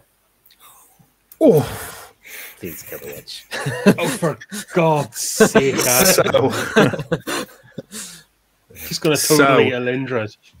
Gonna go totally Alindra. So that's extra damage, right? That's for a critical hit, as it were. Perfect hit. Yeah, it's an extra d6 to the damage roll. So roll said damage roll, please. Okay, there's a d10 and a d6 plus 1 for my bow. I get 12 on the dice, 13 damage. 13 damage, you say? Can you take the initiative order off, please, John?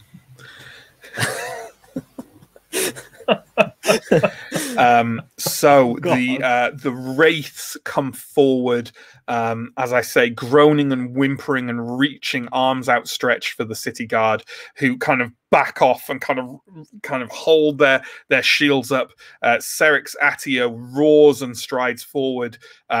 Furia kind of moves back behind maybe you five as you kind of like ready yourselves for the wraiths oncoming, and he kind of spins around to Askarai and points with one kind of bony finger and says, kill the witch now.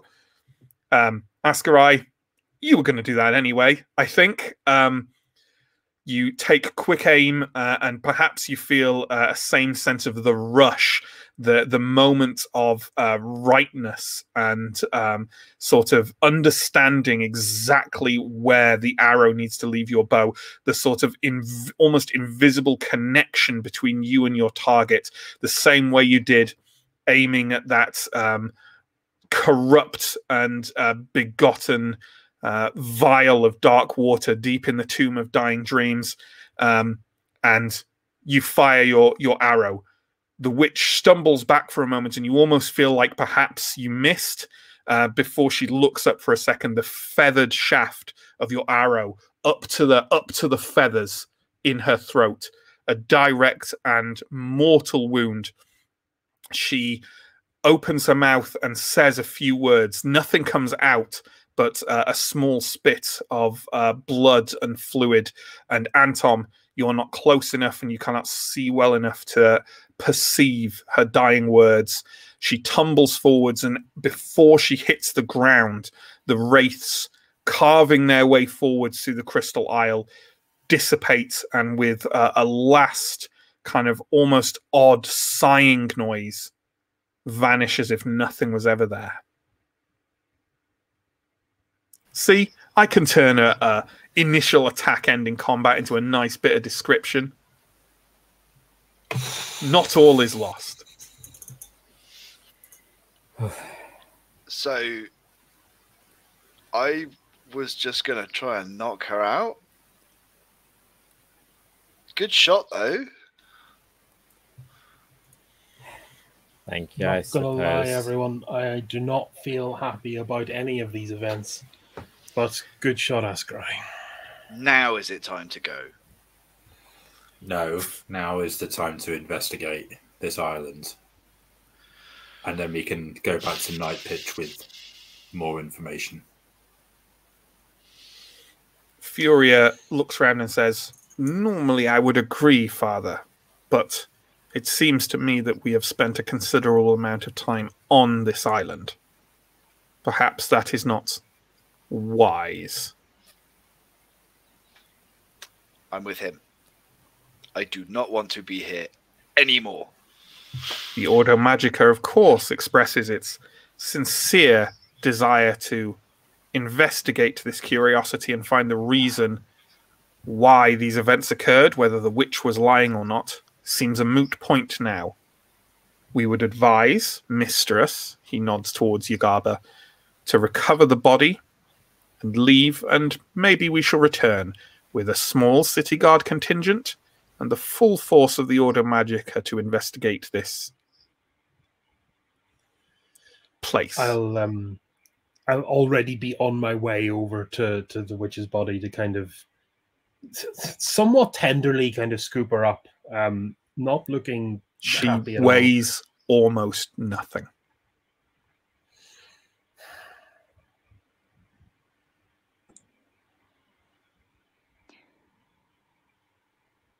There's no point in dithering on this island any longer if it's a threat to us.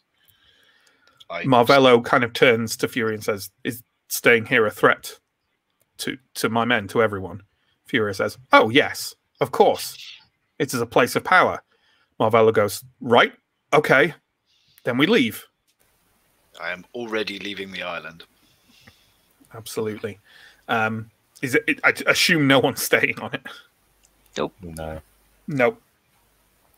You all manage to wade out to the island, maybe sort of catch your breath and dry your boots off a little bit at least, before presumably returning to the base camp. There's no other reason to do anything along the way. Is that the intention? Just kind of heading back? I would like to, on the way back, have a quick word with Furia.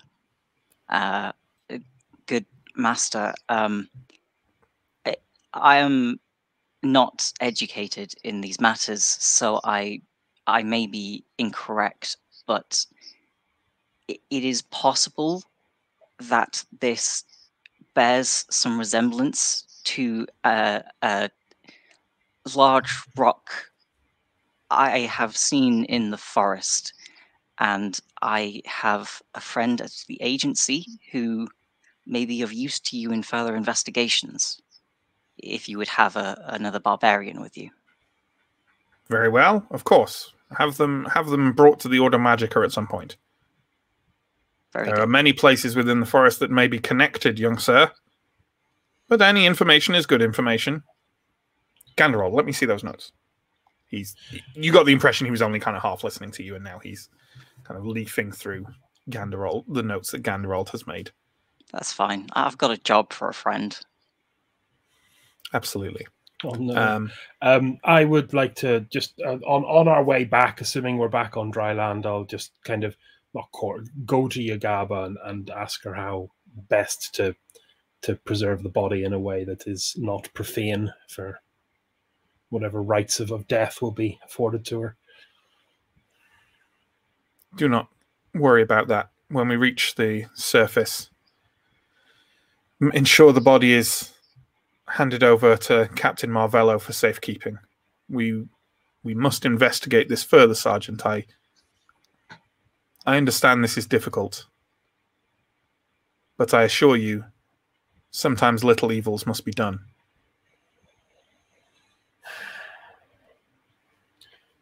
For a change, I'm not going to respond to her on that one, and I'm going to just pick the featherlight body up and carry on toward the pile. So you return, you make your way back to the base camp in that chamber. The rain seems to have slacked off a little bit, but not so much that the journey back up to the surface is not a very unpleasant one.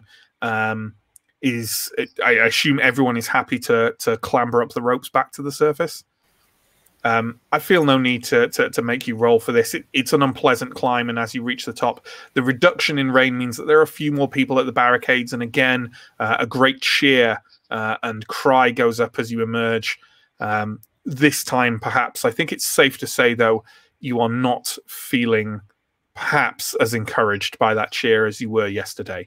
Upon reaching the surface, the group kind of huddles in the lee of one of the remaining sort of semi-standing buildings nearby the sinkhole, and a few words are shared. The Furia and Euphrinda say that they will kind of happily work with Night Pitch in order to examine and determine what is going on down there with the Crystal Isle.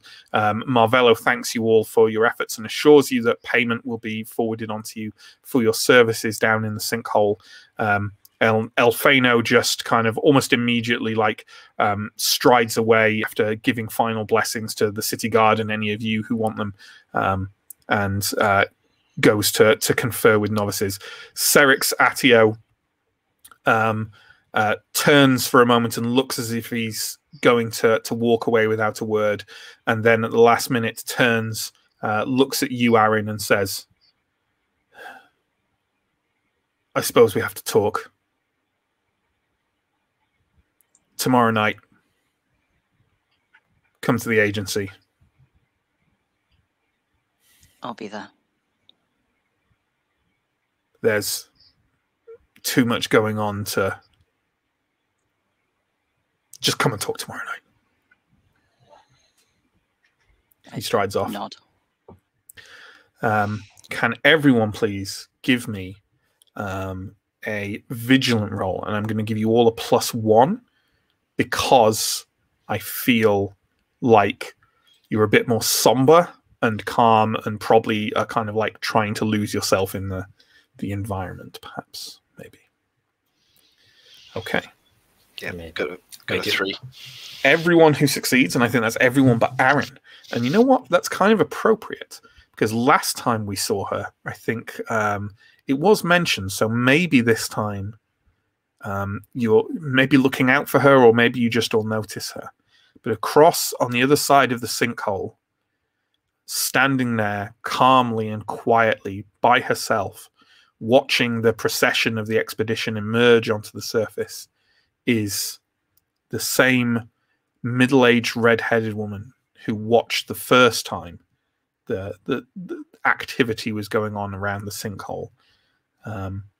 Lysindra Goldengrasp, an old treasure hunter, someone you wouldn't expect to be just out here, you know, someone fairly notorious, but notorious for having something of a change of heart these days, stands there watching you, and she notices you noticing her and gives you all a measured, even glance before turning and disappearing into the crowd. And I think that is a very good place for us to leave this session. So, thank you ever so much for watching, folks. If you've got any comments or questions, please sling them into the chat for us to cover. In the meantime, I will do my customary promo. So, a bunch of links down below, folks. There's YouTube and Twitch. You've watched this on one. Why not check us out on the other? Give us a follow, a like, a subscribe, all those things, internet things. We're streamers, yes. Also check out our social media, our Patreon, and our Discord that are linked below. They do all the things you'd expect. We've got a nice little community on our Discord. Come talk to us about role-playing things and stuff. We run 3 weekly shows here. All of them start at 8 o'clock GMT in the evening.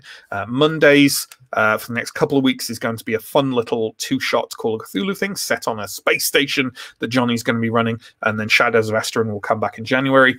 Wednesdays is this, Symbaroum, which will continue until the sun burns out. And on Thursdays, we're currently running Cincinnati Chronicles, which is a World of Darkness anthology series using the 20th anniversary editions. It's a high concept thing, 5 stories, all set on the same day in the same city in 1995, hopping between 5 core World of Darkness systems. So we've already completed the Vampire the Masquerade story arc, which you can catch up on in just 4 episodes over on YouTube. And tomorrow we'll be starting Werewolf the Apocalypse. I'm very excited about it. We are. Chris is a member of Cincinnati Chronicles, but it has like a rotating cast. And Chris missed the vampires and is coming in for the werewolves, which is the exact opposite of what John is doing here. But yeah, come join us tomorrow for Cincinnati Chronicles. It'd be good. We also run one-shots on the first weekend of every month. The next one is coming up on Sunday. This Sunday, that's the 5th of December. We'll be going live at 3 o'clock in the afternoon GMT, and that will be with a sequel to our previous one-shot of the Alien tabletop RPG from Fria Ligan. The first one of those, if you want to go check it out before Sunday, is called A Place of Burning, and you'll be able to find it on our YouTube in our one-shots playlist. And this one is a sequel to that called A Congress of Sorrows. Yes, this Sunday. Come join us for that. That's everything, right? That's everything. That's everything. Okay, what have we got there, John? What have we got comments-wise? Fling them up. Good old hot beef trauma here. That's Mike, if anyone's confused. I'm here to have a good time, spelunk and roll bad dice, and I'm all out to having a good time. Quite. Oh, poor thing. Just to, of course, continue our vague, constant illusions of wrestling, because I'm sure Mike is aware that quote is from a wrestler, and he's a big fan of wrestling, is Mike. I didn't know that, and I feel dirty. What? Yeah, I thought it was from Duke Nukem. Yeah. What wrestler says, "I'm here to have a good time, spelunk and roll bad dice"? Spelunker, Well, I apologize for obviously, that. Stephen. I thought that quote was from They Live, which stars Rowdy Roddy Piper. We're gonna have to Google this. Settle it. I could be very wrong. I could be very wrong. If it's in the film, it certainly predates Duke Nukem, which was, I guess, riffing on the film. Then we've gone way off topic. We have. I'm just stalling because I can't find the next comment. No, that's fine. 42. Good to see you. The party goes forth to evict an old pensioner. Yeah, pretty much. Oof, though. That was some damn good evicting. Well, hey, it's, in... Hey! We're both right. It is from They Live, and Duke Nukem was quoting it from They Live. So, in other words, Mike, you like wrestling now. Congratulations. That's just the way it is. Oh. So there we go.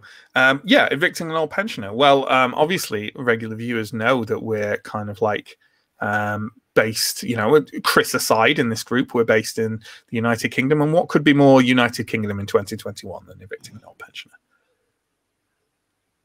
That's depressing. Moving on. Samuel, PB and BBB, Barbarian Bed and Breakfast Buffet Bar. Absolutely. That's what's over the door in a vintage carved wood sign. We had a somewhat prescient comment from Lowin at the beginning of one of the short Symbaroum fights. Yeah, I mean, fair. That's it's odd because I don't. Obviously, that was a bit of a gimmicky fight, and it was always going to be like kill the witch, save the day. Save the day, so to speak. But like, yeah, I didn't mind it in the end because you know what, we had a long fight last week, so it's good to mix it up a bit. Yeah. Yet again, I have spent 30 gosh flumping XP on a skill that seems to be entirely useless in this campaign. I promise at some point in this campaign, I'll throw like 10 people at you. Right. And you can do the thing. What else we got? While you're looking for that, actually, John, I think we did have a follower or two today. Yeah, we've had two followers. For some reason, me clicking on any of the tabs on my browser is just closing them. That's exciting. Thank you to Eric9968 and J96198. Thank you. You're lovely people who definitely sound like you have bot names, but I'm sure you're not. I'm sure you're lovely people. We'll take the numbers. We'll take it. I'm sure you are lovely people, unless you're not. But maybe you are. Let us know. Hopefully. Let us know. Yes, I can't click on anything because it just closes the tab. That's exciting. A message from Steve. Nice work, Sam, on helping to keep the episode timing tight. Yep. I told him to do that. Yeah. It was nice for me because my guilt at immediately ending the fight kind of echoed Askarai's guilt of like killing this old doing it woman. Yeah. I just all kind of came together. It's nice. Yeah. It's definitely a bit of ethical soup, isn't it? Ethical soup. Do they serve that at the breakfast buffet? Yes. No, it's for lunch. At the moral buffet. One from Stephen here. I want a T-shirt that says "You're on mute, Mike," so you can just go. Yeah. They were talking in the chat about how we don't have merch, and I think that needs to be the first piece of merch. I'm sorry, Mike. Sure. I nearly went to the comedy points of leaving myself on mute while talking there, but I thought it was too obvious. Just a second there, I thought you were. Yeah. Night Bites also points out that it was Roddy Piper, not. Did you say Roddy or did you say? I said Macho Roddy Man? Piper. For some reason, I thought you said Macho Man. No. Mind Oh, you. I'd love it if Macho Man Randy Savage had been in They Live. But no, it was Roddy Piper. Into a serious comment. Samuel, that witch killing scene was very beautifully built up and narrated. A real masterpiece of GMing. Thank you. I did enjoy doing it. And then I've determined that now, because sometimes you have the urge as a GM, if they just like kill something immediately, to go, ugh. But you really I think you've really got to fight through that and find a way to make it still narratively satisfying. And I hope I got there. By just carrying on. I like the sound of my own voice anyway, so it all works. Anything else? No, that is everything. Other than Sauerkraut Kid has posted a link to the scene we were talking about. Oh, to They very Live. Helpfully. Yes, wonderful. Lovely. So thank you to everyone for watching, whether you did it silently or you chatted with us. We appreciate it all. Thank you to my wonderful players. And the one thing of promo-y or admin-related stuff that I forgot to talk about up until right at this very point, our schedule for Symbaroum over the last couple of months has been a bit rough. We thank you for bearing with us, but you're going to have to bear with us a little bit more because, and this is the first time these guys are finding out about it as well, I can't do Symbaroum next week. I am off on work stuff. So, yeah, no Symbaroum next week, I'm afraid. And that leaves us with, I believe, let me just check, but I'll give you an insight into our... that leaves us with one more episode of Symbaroum this year. So we'll be with you on the 15th, on Wednesday the 15th, and then Telling Tales as a whole is taking 2 weeks off over Christmas. So the week before Christmas and the week after Christmas will be gone from your screens. Mostly, I think, unless someone wants to run something like random. But I think all the regular games are taking downtime for those 2 weeks. So we won't see you next week, folks, I'm afraid. But we'll see you on the 15th for the last episode of Symbaroum for 2021. So, yeah, hope you join us then. Goodbye, everyone. Stay safe. Take care. Goodbye.